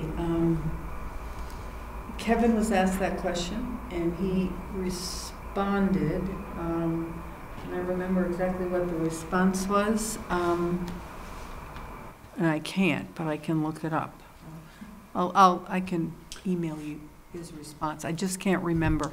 No, I just wondered, because yeah, but I don't know the connection. I mean, yeah, I just was exactly where that easement conversation or discussion is, I can't recall. But in terms of that conserved land within this and that easement, is there a connection? I mean, it's probably identified in the focus on this is more where boundaries intersect with each other across town lines. And I think that's more the focus of your group, right? Yeah, I mean, we'll support each other. Yeah. You know, if there's a project that's important, I think the group will be supportive to help make a project happen that may not even be in their municipality. So if I'm not super familiar with the Wheeler project, the easement project, but eventually it could perhaps help it if it's funding. Maybe it could help, the idea that being in there could help acquire funding. But I'm not familiar with the status of that, so. We'll keep our South Burlington bunnies over in Wheeler. Oh, no, the bunnies can go. Yeah, bunnies can go. Can I ship the ones in my yard over? Well, we have an owl who likes them, though, who sits on our back deck and just looks around. You don't need a signature yet. No, not now, okay. just feedback Great. and comments, so. Well, good. Well, we look forward to, as you make progress, an update, because I think this is, I think it's a very exciting partnership and really makes a lot of sense. So, thank you very much for your leadership. Thanks, Ashley.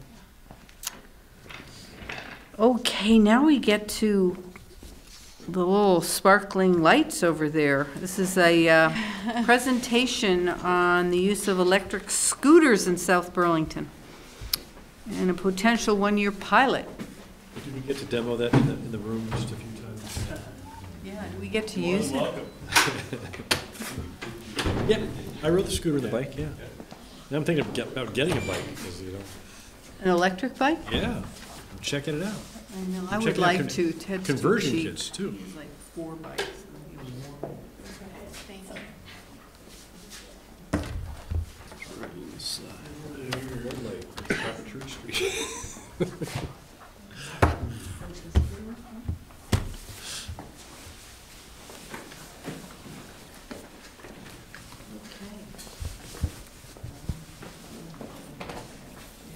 All right, so we do have a quick little presentation prepared for you guys.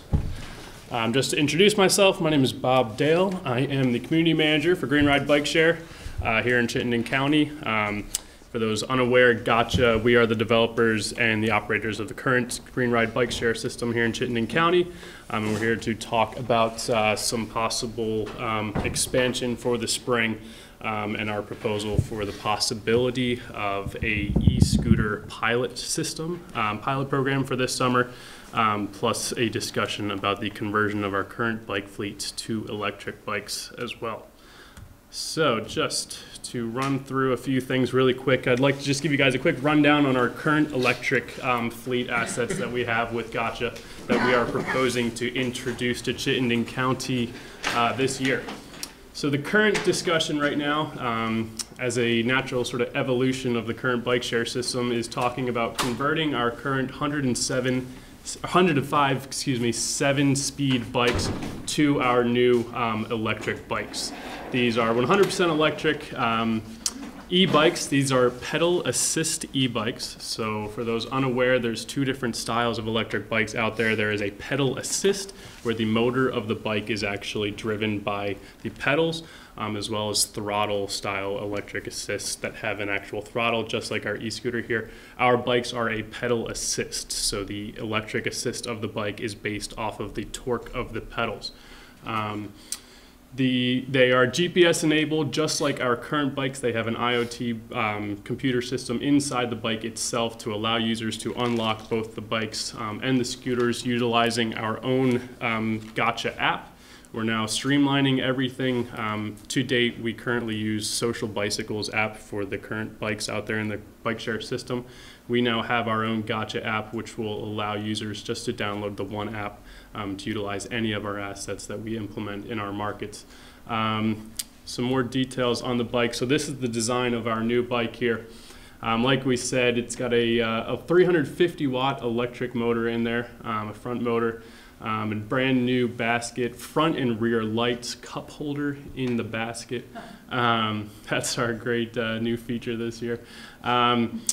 Unlike the current bikes where the brain of the bike is in the back behind the seat, all of the brains of the bike now live up in the handlebar area. Users just scan a QR code or they can utilize an RFID card to unlock bikes, which is paired to an account if that person does not have a smartphone or would just like to use the RFID card. A great new seat, an easy up style seat, so as opposed to the old school style sort of crank seat, it's just got a little handle that automatically is under compression, just lifts the seat. It has a belt drive system, so no chain, so these things are able to live outside year round. Completely rust proof on all of the features, as well as a solid tire, which kind of cuts down on any punctures or anything like that. So this is our new bike. We have the ability to do some sponsor branding on the basket, but all of the bikes will be swapping over to the Gotcha teal green coloration. So we're still in talks with Ben & Jerry's and Seven Generations, who are the current title sponsors, about our relationship going forward and some sponsorship and branding opportunities for the new bike. To give you guys a little bit of details on e-bikes in current markets out there, it really revolutionizes how bike share systems are used, especially other markets that have similar topographies here in Chittenden County, sort of hilly areas.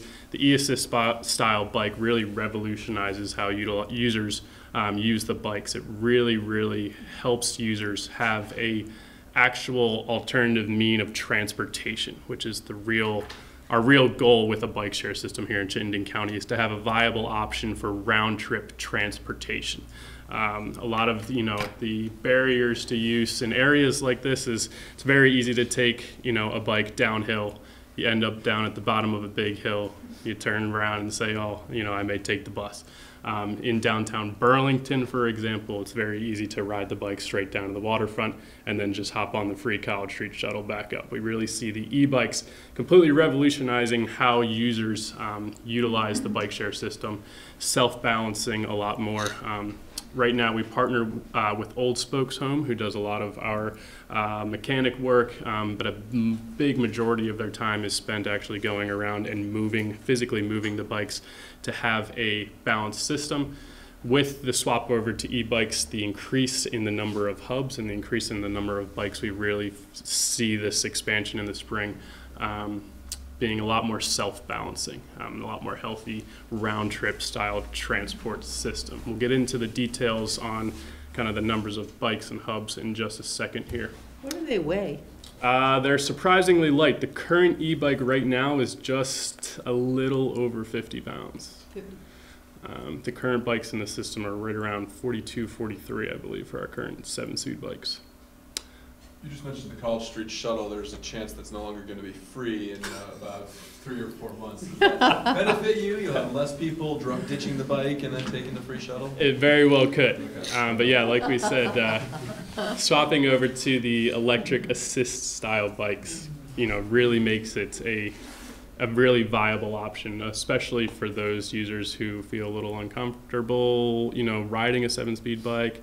There's a huge increase in new ridership in bike share systems that have electric assist style bikes as well, which is a really interesting statistic. There's a lot of people who either see themselves as incapable of actually getting around on a 7-speed bike, so they don't even want to try it. Then when they find out it's an e-assist style bike, there's actually a lot of statistics behind first-time new users actually getting into biking and having it as a transportation option, which is really cool. So the big discussion is about scooters. So we have one of our new Gotcha scooters right in front of you guys here. So what we are proposing for this upcoming summer season is to run a pilot program with these new e-scooters to implement them into the current bike share system. To give a little bit of a rundown on these scooters, again, similar to the bikes, has a 350 watt motor, front and rear lights, very wide, stable base plate. It's a very, very sturdy scooter. We did a lot of testing as we were building the scooter. It's proprietary to Gotcha. We are the only company out there that has this particular style of scooter. It is a very, very rugged scooter. There's a lot of issues with other companies out there with, the actual construction of the scooters running into issues, getting into potholes, the handlebars snapping off, et cetera, et cetera. This is actually a surprisingly sturdy scooter. We did a lot of testing. I've been riding it around for the past few days, going pothole hunting with it. It holds up. As you can see, it's You don't have to go far, do you? Yes. There's no Yeah, that is true. And as you can see, it's still staying here. At least they're good for something. Yeah. So we won't have to pave our roads. Hey, great. Well, that's why another big argument for getting a lot of the stuff out there is more vocal voice. More voices out there. It's for more bike infrastructure. Just like the bike, all of the brains of the scooter are right near the handlebars. It has a QR code scanner to unlock the scooters, as well as RFID capability. The RFID cards are a great way. We currently use them in markets for low income and non-banked users, non-smartphone users who can go to one of our facilities. We're going to foresee our continual partnership with Old Spokes and possibly some other businesses where someone can go in and almost prepay, add into their account, and then they're issued an RFID card, so then they can go out into the system without a smartphone and utilize the bikes or the scooters. So from a user standpoint, like I said, we now have our own Gotcha app. Through that Gotcha app, from both a user and an administrative standpoint, we have a lot of flexibility with our systems now. Our whole tech team are based down in Charleston, South Carolina, so all this tech is in-house now, so any issues, I'm on the phone immediately now with our tech guys as opposed to outsourcing any of this tech in the bikes or the scooters. From a user standpoint, it's a very easy sign-up process. We will still keep a similar payment structure. There's the pay-as-you-go option where you do not actually have to be a member of the system, or you can pay into a monthly or annual membership. Unlike the current system, it will now sort of be a per-minute charge, which kind of encourages a little bit more of those shorter trips, which we really foresee these things being first and last mile transport options. So it will be a per minute charge with a very small fee to just unlock either the bikes or the scooters. Once the user has downloaded the app, they will be able to see where all the bikes and scooters are in the entire system area. It will automatically sort of zoom into where that user is. It will tell them exactly how far they are from any of the hubs that have either bikes or scooters. It will tell them how many bikes or how many scooters are at that hub and the electrical charge on each of those bikes and scooters. We are really expanding our operations fleet team this summer as well to be on top of things throughout the day. Obviously, converting everything to electric, there's a little bit more operation intensive side to make sure that all the assets out in the field are at a certain level of electrical capacity so no one's hopping on and having the scooter or bike die, you know, half a mile from where they started. But back to the user standpoint, like I said, it can tell them exactly how far they are from any hubs. It can give them walking directions to that hub. Once they're there, they can then either unlock the bike or the scooter while they're out riding. One thing I should mention, before that user unlocks a bike or scooter, there's a lot of educational pieces that we put through on the app for users. It forces them to scroll through a couple pages, that can be especially catered to any of the markets we're in. So one of our big ones, we're currently down in Fort Lauderdale, where we don't allow any scooters on the sidewalk. So the first thing that pops up when someone is unlocking a scooter, big capital letters, no fine print on this one, says you are not allowed to ride on sidewalks. So they're with the cars. They're on our streets. So yeah, they are in bike paths and out in the streets, yes. Yes. Bike lanes. Bike lanes, yes. And it's not a hazard. There is, some user hazard if it's, sometimes first-time users not knowing exactly what they're doing, sort of weaving in and out a little bit. There definitely is that component a fair bit, but having these things live out in the areas just like bicycles currently do, it's really become a great option for people to go on these short little, first and last mile style trips, which is really what we foresee the scooters being utilized as. Just one person on it? You can't have your child stand in front of you? No, no. Good. Because that's how they get around in Paris. I know, You might I see- know, They take their children to school on those scooters. Yep, yes, so right on the front, it's kind of hard to see for you guys, but we have some information right on the front base of the scooter right there. It says, always wear a helmet. You must be 18 years or older. That's another thing. It's 18 and up for both the bikes and the scooters, so there's an age verification that they have to go through while signing up, where they actually have to take a photo of an 18 or older ID, but it also says one user at a time. Tom, your question about helmets, that's a big question. Every every sharing, mobility company out there in the world is still yet to find a great answer to getting helmets out on the sort of daily basis to users. What we really try and do is, especially at the launch of any of these systems, we're very, very intensive about having a huge bank of helmets where if users sign up at any sign-up events, we issue a free helmet. We foresee partnering with local businesses so that users can either go in and purchase a helmet, or the possibility of having a few localities where users can actually go in and get a free helmet. There's a few companies out there who have tried sort of having banks of helmets living out there in some of the hub areas. That doesn't work. There's... You mentioned RFID tags to unlock the bike. You should attach those securely to helmets, so they have to carry a helmet around to unlock their bike. Not a bad idea. Not a bad idea at all. From the user standpoint, from the app side, just to wrap up this slide here, once that user has unlocked their bike or their scooter, like we said, we can utilize this app to send any kind of notifications to that rider on the charge of their asset. Another great thing that we can do from an admin side is we can geofence areas for a number of things. We can geofence no ride zones. So if there are certain areas where we do not want bikes or scooters to go to, it will actually cut out the motor. Obviously, with the bikes, the rider can still use it as a regular bike.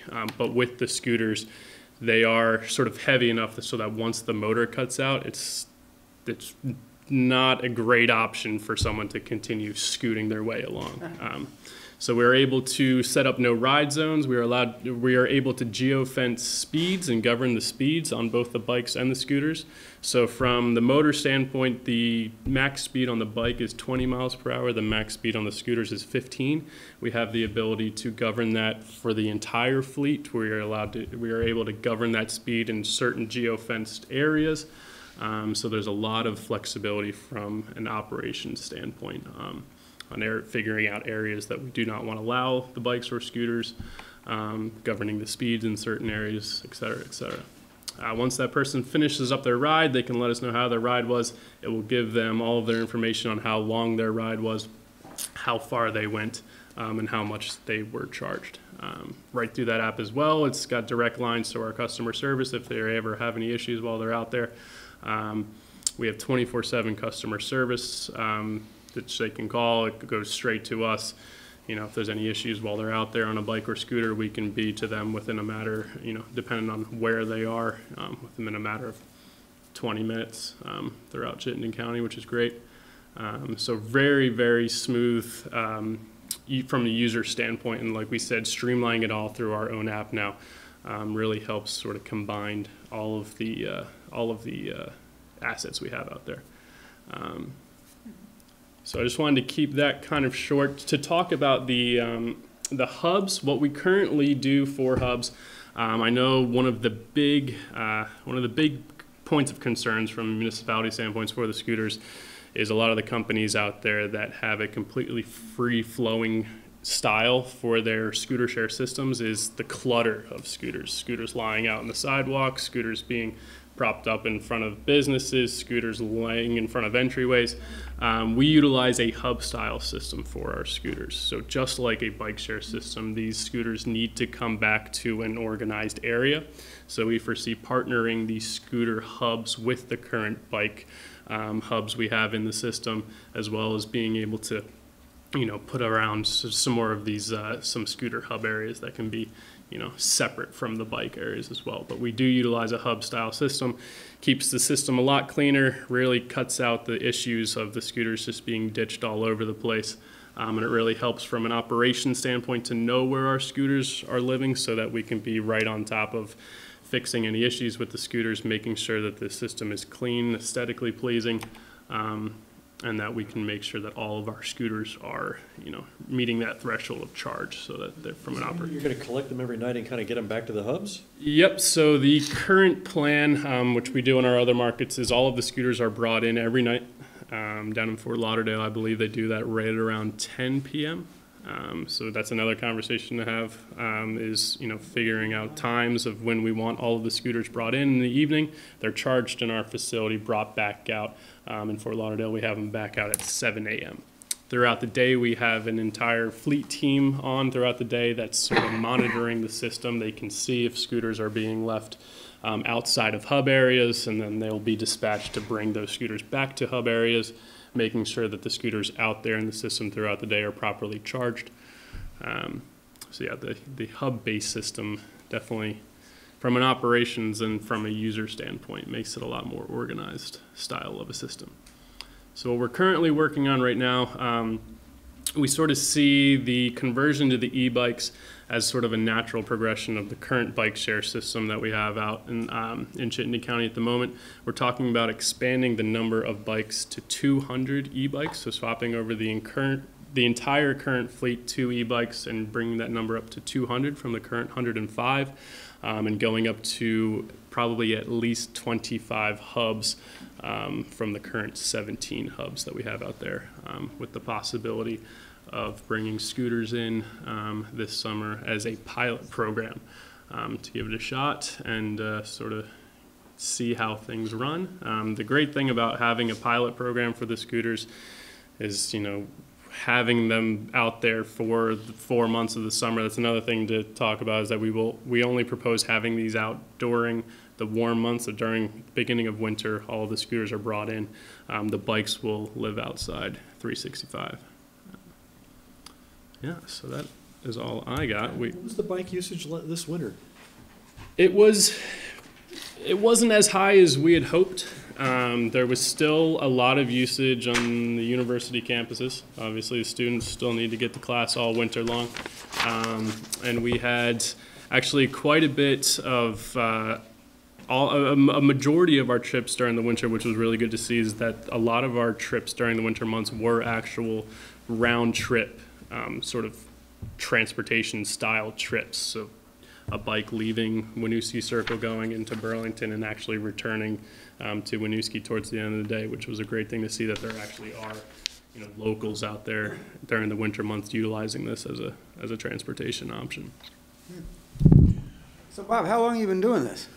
I came on board with Gotcha in October. So the bike share launched April 2018. I came in October 2018. I don't remember. I was working for a company, Wind and Waves, down the south end. Yeah. You graduated in what, 13? 2014. I was a student of Dave's, by the way, everyone. Parks, Rec, and I Tourism. assumed so, since he was asking personal questions. Oh, you ended up in good Not spots, interviewing you for a job, but. We also have Brian Davis here from the CCRPC, who's one of our partners. So with Gotcha, we partner with. This is going to be done in probably between 4 and 8 weeks, so it's happening pretty quickly.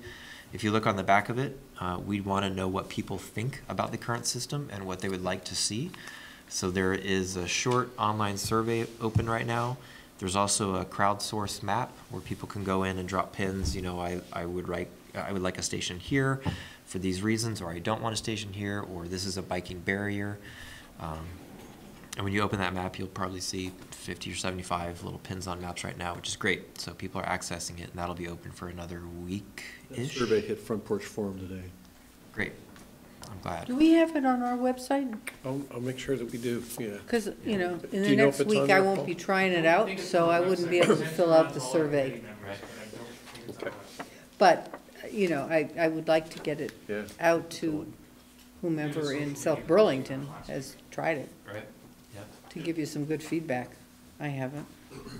So I wanted to share sort of the RPC planning side of things in addition to, you know, how it plays out with the proposal here as well, so. Paul?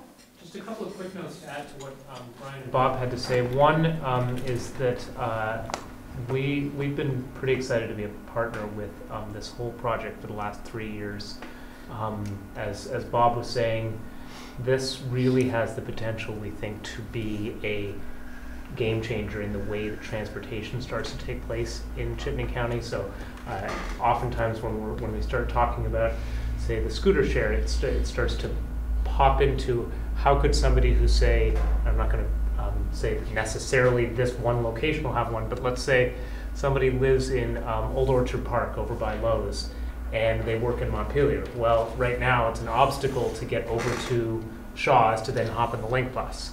So now they could just pop over there with a bike or a scooter or something like that and make that trip that much easier. Or somebody who lives on Kennedy Drive and wants to go up to Price Chopper or Trader Joe's, it's a little bit far of a walk to do on a regular basis, but if it was that quick and available, it's that quick, short trip that could be a really neat opportunity in our community. So that's one thing I want to mention. Two is that this has been we really thank Brian for a lot of effort in coordinating not just CATMA, UVM, Champlain College, but also 3 municipalities in Winooski, Burlington, and ourselves, and trying to keep us sort of all thinking in the same area has been very helpful.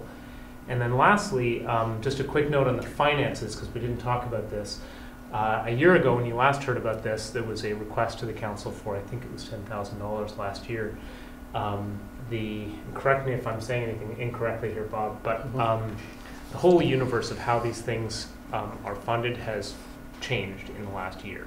From when 2 years ago we were looking at potentially $10,000 per hub as a contribution to $10,000 total last year to where it's going the other way around now. And part of the proposal includes a contribution from Gotcha to CATMA to help with making transportation improvements due to a different model of user fees, sponsorships, and I presume work in the data world and all that. So there is no ask of the City Council in terms of funding for this year.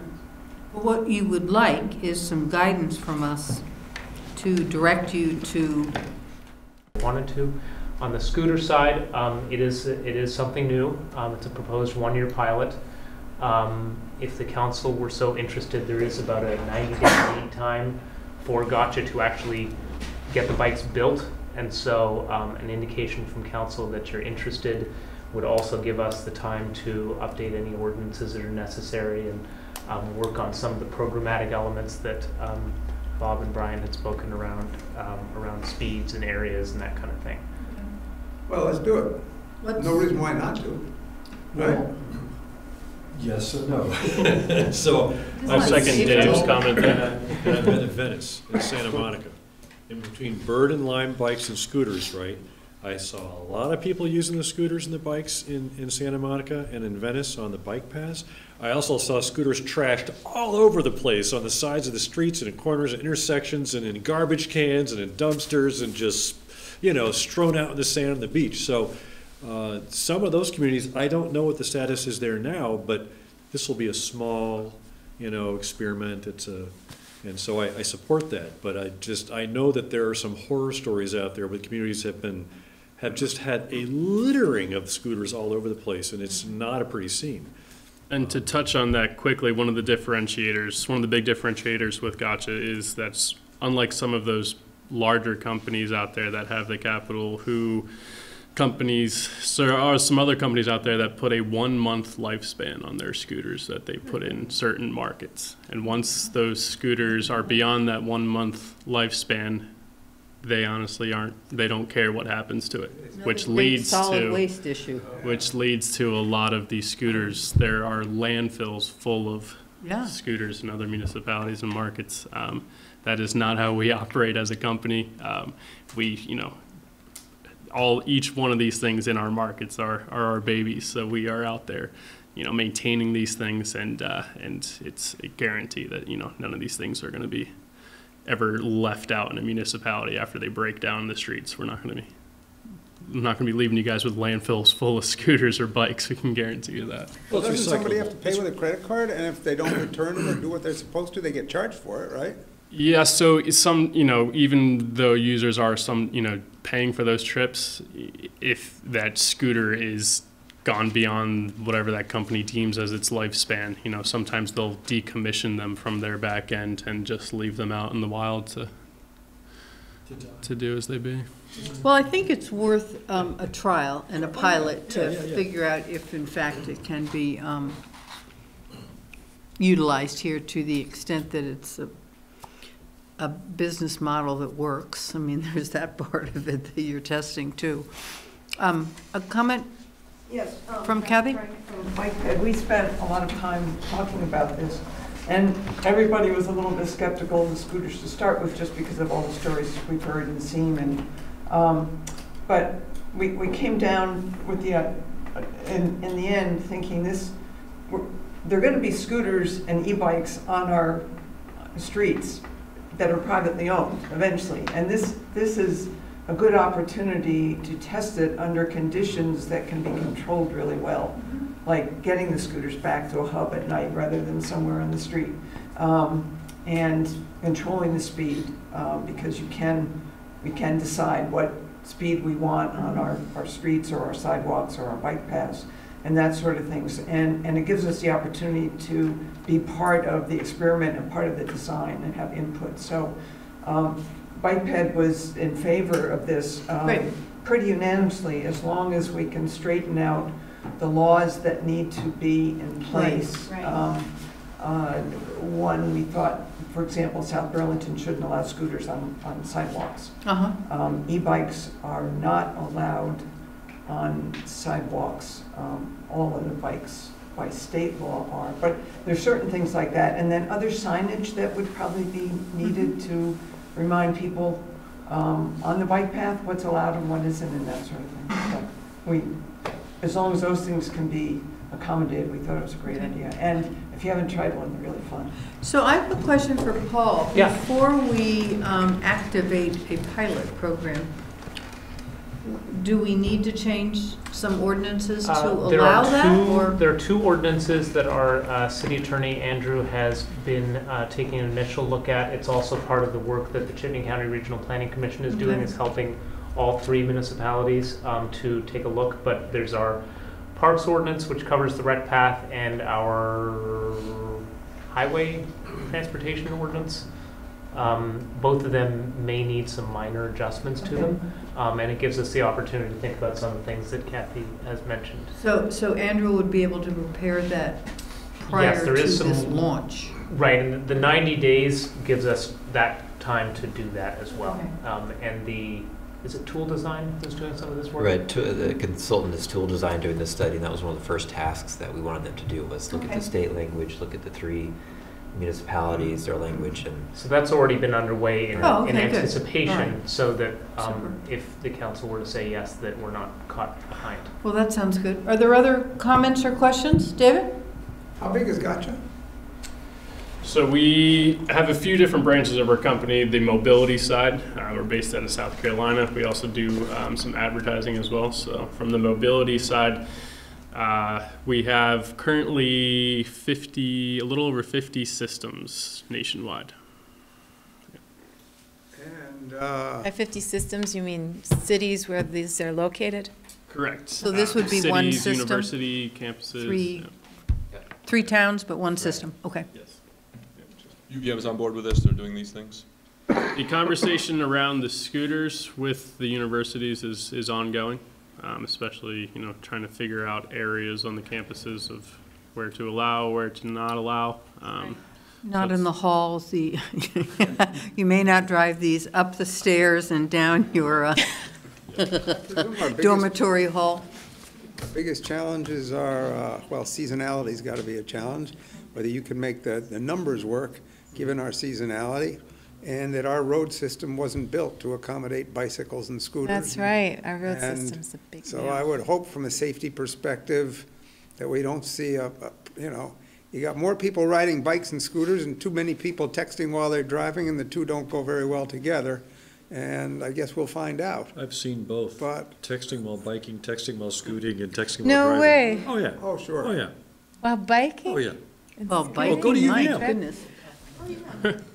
It's second nature. The right hand is glued, Go to Europe. All right, let's keep focused, guys.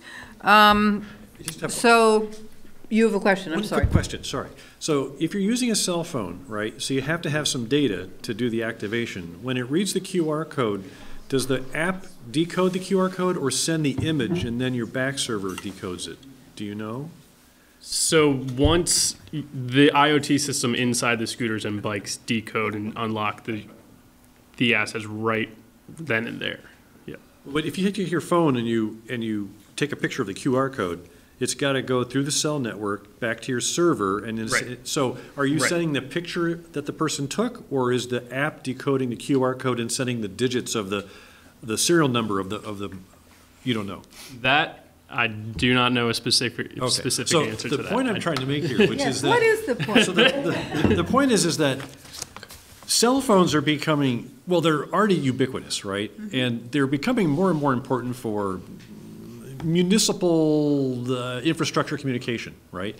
And not everybody can afford a data plan. Some cell phone plans are really, really expensive, and some are less expensive. But the point is there's a lot of data that needs to be shipped around to do really tiny little things. Like, in order to activate that thing, it's an infinitesimally small amount of data that has to go somewhere over a cell network, right? Along with probably using your Ride Shout or whatever it is, your app. Right, yeah. So the point is that there are all these little tiny little apps that don't use very much data, and it's almost like the regulatory policy should be that for people that are using those types of things where not much data is passing, it should be free, or it should be subsidized by something in our governance system so that anybody that has a cell phone that needs to be able to use transportation that's provided by county, infrastructure or regional infrastructure or anything having to do with not watching videos of, the NCAA basketball, but necessary things for you to live your life, right, that are about transportation, health, things like that. Those, and if they transmit small amounts of data, this should be free. You shouldn't even need a data plan for it, you know? But, okay, I'm off my. You talked to I'm off some my of the high horse. presidential candidates. That sounds like a federal issue. Or maybe state. These things have data plans, right? So can you activate it with a credit card directly on the device, or you need a smartphone or a password? No, so unlike the current bikes where, you know, well, even with the current bikes, you know, you still need to go through either on a computer or on your phone and put in your information. Except for the RFID tag you were talking about. Except with the prepay RFID option, which they do, all of these do it, yeah. So for those without a phone, they could get those RFID things, and that could give them access to this device. Well, we'll probably cross that bridge when it becomes really popular, and we need to. Donna, you have a final comment? Yeah, just a final comment, and this is something the city really does have to consider, and that is the real significant importance when you have both bikes and scooters on roadways to have the fog lines and the center lines painted as early in the year as possible, because a lot of the roads are perfectly capable. I mean, we have 30-foot roadways. A lot of them are 30 feet wide. And it's perfectly possible to have a 10-foot drive lane and a 5-foot bike lane on those roadways. And that helps define where people are going to feel comfortable using an e-bike or a scooter on a road. Whereas other places where you may only have like a 24-foot wide road, if you don't have a fog line there, you're not going to feel comfortable necessarily, you know, taking a bike on that road.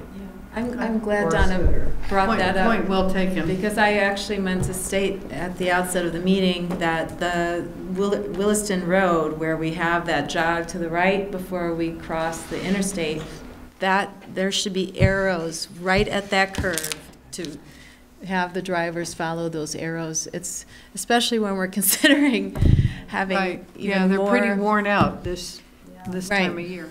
Right, and I don't think there ever were arrows right there. So I think we really need to steer people, because we have a lot of out-of-towners right there at that intersection all the time. So apparently there's a lot of competition to get those lines painted. There's a limited number of companies that do it. So, you know, we have to get in there a lot earlier. And, you know, and maybe it's going to cost a little more money to get it done soon, but it's better to get as much as we can done rather than wait until September or October has been happening. Or last year, some of it didn't happen at all. And that's tough. Thank you. Do you have what you need, Paul? We have what we need. Okay. Thank you, guys. Thank you very much. Good to see you, Bob. Well done. I'm going to have call just for a very brief break so Sue can get warmed up, I guess, and because we just really have 2 quick items. So, I'd like to call back into session the South Burlington City Council meeting of April 1st, 2019, and we'll take up item 12, which is convening as a South Burlington Liquor Control Commission. I move to convene as the South Burlington Liquor Control Board. Second. All in favor? Aye. So we have quite a list. I'm not going to read them all off. There's just a bunch of, are there any questions? No. Let's screw them all up and turn it down. I actually had one question. And that was, if you recall, or at least one of the things that I always look at to see if they've had their licenses suspended or got caught for DUI or whatever. It's one of the check marks you have to. And in the past, the Valleys, you know, Skip Valley, who owns gas stations. A few. In the past, they've always checked that yes, and then you go to the list, and there's a whole list of them. It goes back quite a few years. But there have been some in, you know, recent, mostly speeding, but I don't know, it just is a character kind of thing, I guess. And this year, they didn't check off yes, they checked off no. So let's pull those. Well, I'm just curious if there's a, like a statute of limitations, so if they haven't been arrested for anything, you know, 4 or 5 years. It was the same signature, it was the same person who was applying? I believe so. Is that Jolly's? There's like 5 No, people it's on not that. Jolly's, it's, what is it called? Maple Fields. Maple Fields. You know, I just raised that as just a point of interest because that was a difference. And then my other question is, you have to be convicted of something before you check that off, right? Because there is an issue I would think so. with the rotisserie. Yeah. Yes.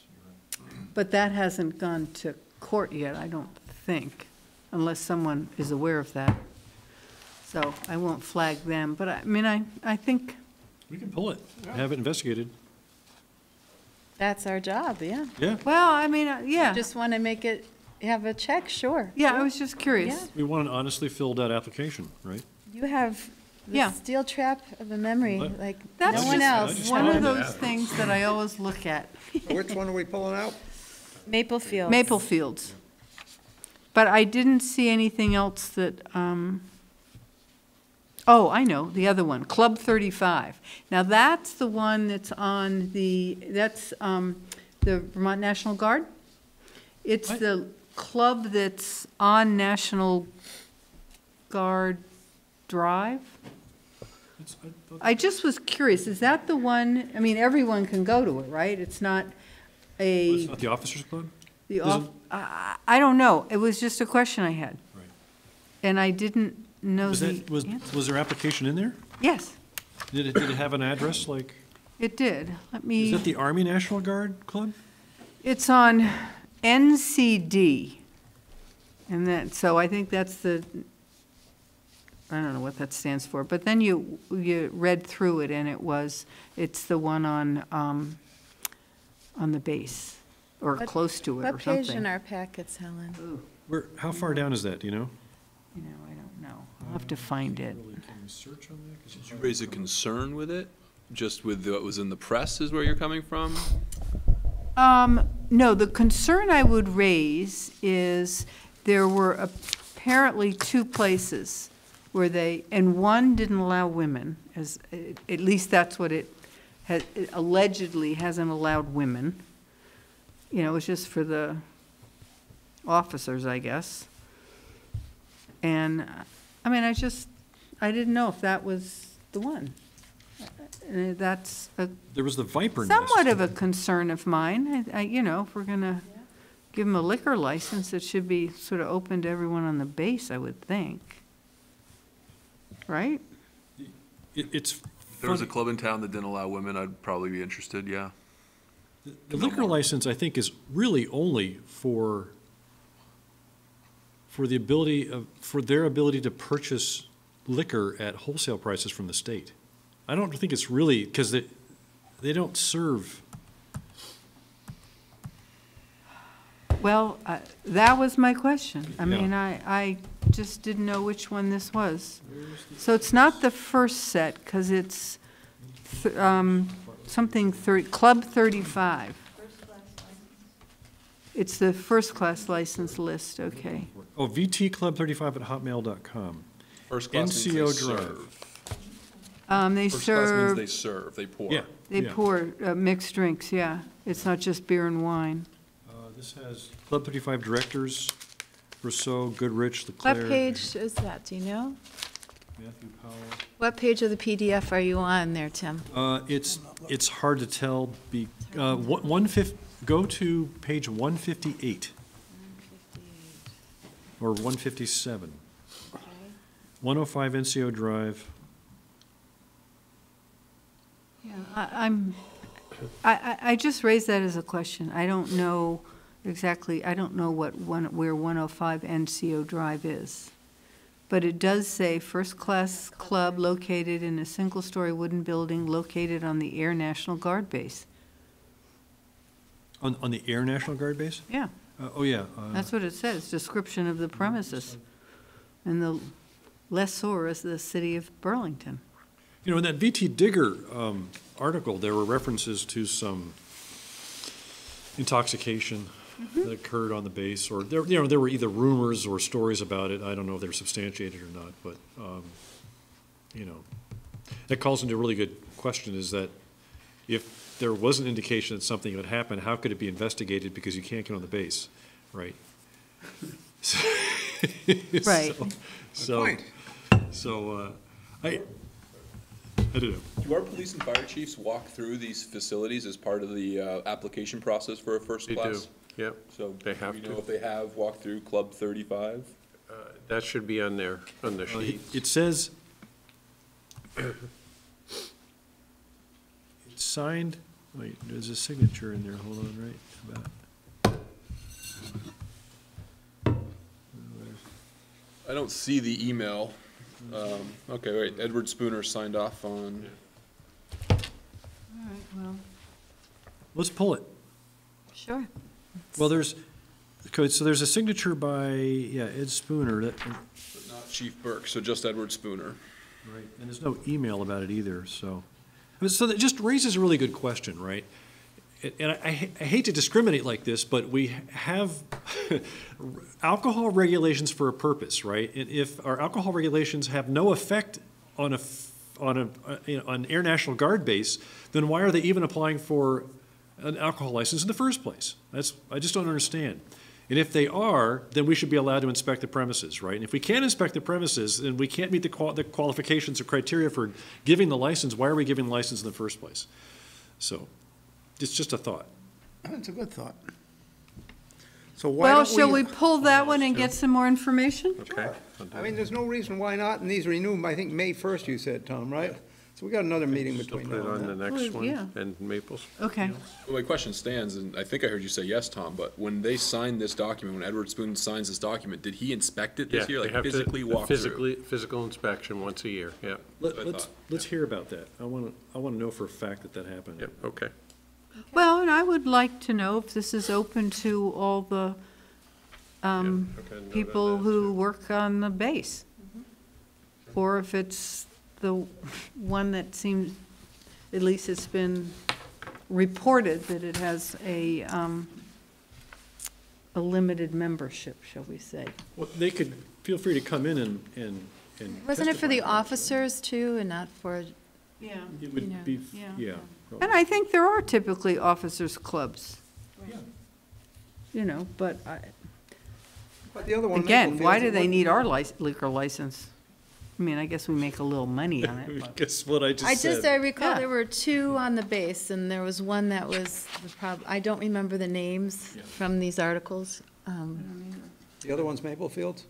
But it Yes. wouldn't hurt us to learn a little bit more how the process is We working. have to sign these things, so we should provide oversight. If we have Okay, questions, let's so ask some I would questions. entertain a motion to approve all of the second-class liquor licenses and all of the first-class licenses, with the exception of Club 35 for the first class and Maple Fields for the second-class license. Second. Any discussion? All in favor, say aye. Aye. I move to come out of the South Burlington Liquor Control Board. Second. All in favor? Aye. Okay, we are back into our regular session. We are now on to other business. So the first item is, we need to make a motion, I guess I can move, that the city of South Burlington agree to contribute. Well, agreed 20 to have a hearing. Do we have to have a warrant? No, we don't have to have a hearing, but we have to warn a discussion, right? Right. So we need to have For a. ratification. For ratification, of an expenditure of $20,000 to support the Purchase of the viewing viewing. project purchased through Nature the Conservancy. Nature Conservancy in Shelburne. And the 20,000 would be out of the open space fund. Right, and Right. we would, we're sort of warning it, And right? 1/5 of the property is in South Burlington. It's at Shelburne Pond, Yeah. right? Yeah, right near Shelburne Pond. So moved. So we're warning this for action at a, yeah, I guess it's, is it a It's just an hearing? agenda item. Official agenda item. Official agenda For item. April 15th. I don't even April really need a 15th. vote, you just need a consensus from us to do this, but yeah. Second, the motion I heard. Okay, all in favor? Aye. Aye. Okay, then the second item we certainly had some, not discussion, but several letters that Megan wrote involving our relationship and some of the challenges with the school board and their concerns with how we have gone about making decisions and working with them. And I agree with Councilor Emery that it would be really helpful to have a steering committee meeting with the school board and the full council, as well as the senior leadership in both the school and the city of South Burlington, because some of the communication is between them as well, to really discuss this and come to hopefully some better understanding of our relationship and how we can better communicate beyond the kind of steps that Bridget and I talked about. We can talk about those and see how to articulate that better and really get past this seemingly long, endless emails of, well, this is how I feel and this is how you feel, and get to the bottom of it, because it's really important for City Center and the health of this community. Understanding the timeline pressures, I support if it can come together this week, but I know we were talking about next week as well, but I would just say sooner the better. Yes. Okay. Well, I will. And more than an hour. It should be at least 3 hours. Oh, I think it needs to be a couple hours. With food. With food, yeah. Yeah, we can make it. We can make it a potluck. Yeah. So I will make that invitation, extend that invitation to Elizabeth and David, and find out if they can come up, if they agree and what dates might work. Or maybe you can follow up with the dates, but I'll send, Yeah. I'll CC you on the email. I should hope they'd agree. Well, we need it in a timely way as well, so I would hope they would as well. Okay, any other new business or other business? I am out. Next time. I'm out the 10th to the 17th, so the next meeting I won't be here. I want to say one thing. This is not warning, it's just something on my mind. Carol McCullion called me from Common Roots, and she said the Wheeler property is like ready to start hosting events, and I would love, and I might just start doing this if councilors want to get on board and help me with this, but I would love to do an appreciation event for the DPW. This was a hard winter. I'd love to give them just a barbecue right before a Bikes and Bites at the Wheeler property one time, so just invite the Department of Public Works, all the employees. I'll serve up the burgers and cook it for them right before a Bikes and Bites, just so that they know that we appreciate everything they did this summer, this winter, and also all that they do all year long. I'm glad you brought that up, because we had talked about that instead of doing it at the holiday time, to do it in the spring. And then we wanted to have all the contracts finished, and they are they not? We have a tentative agreement. We have a tentative agreement, so.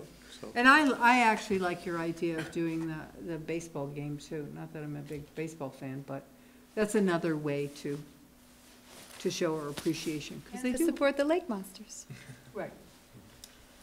All right, well, let's not forget that. Let's plan Can we that. put that on the agenda? Yeah, that would be good. We could have that as an agenda item next time. Okay, great, thank you, Tom. All right. Motion to adjourn? Okay, all in favor? Aye. Thank you very much, gang.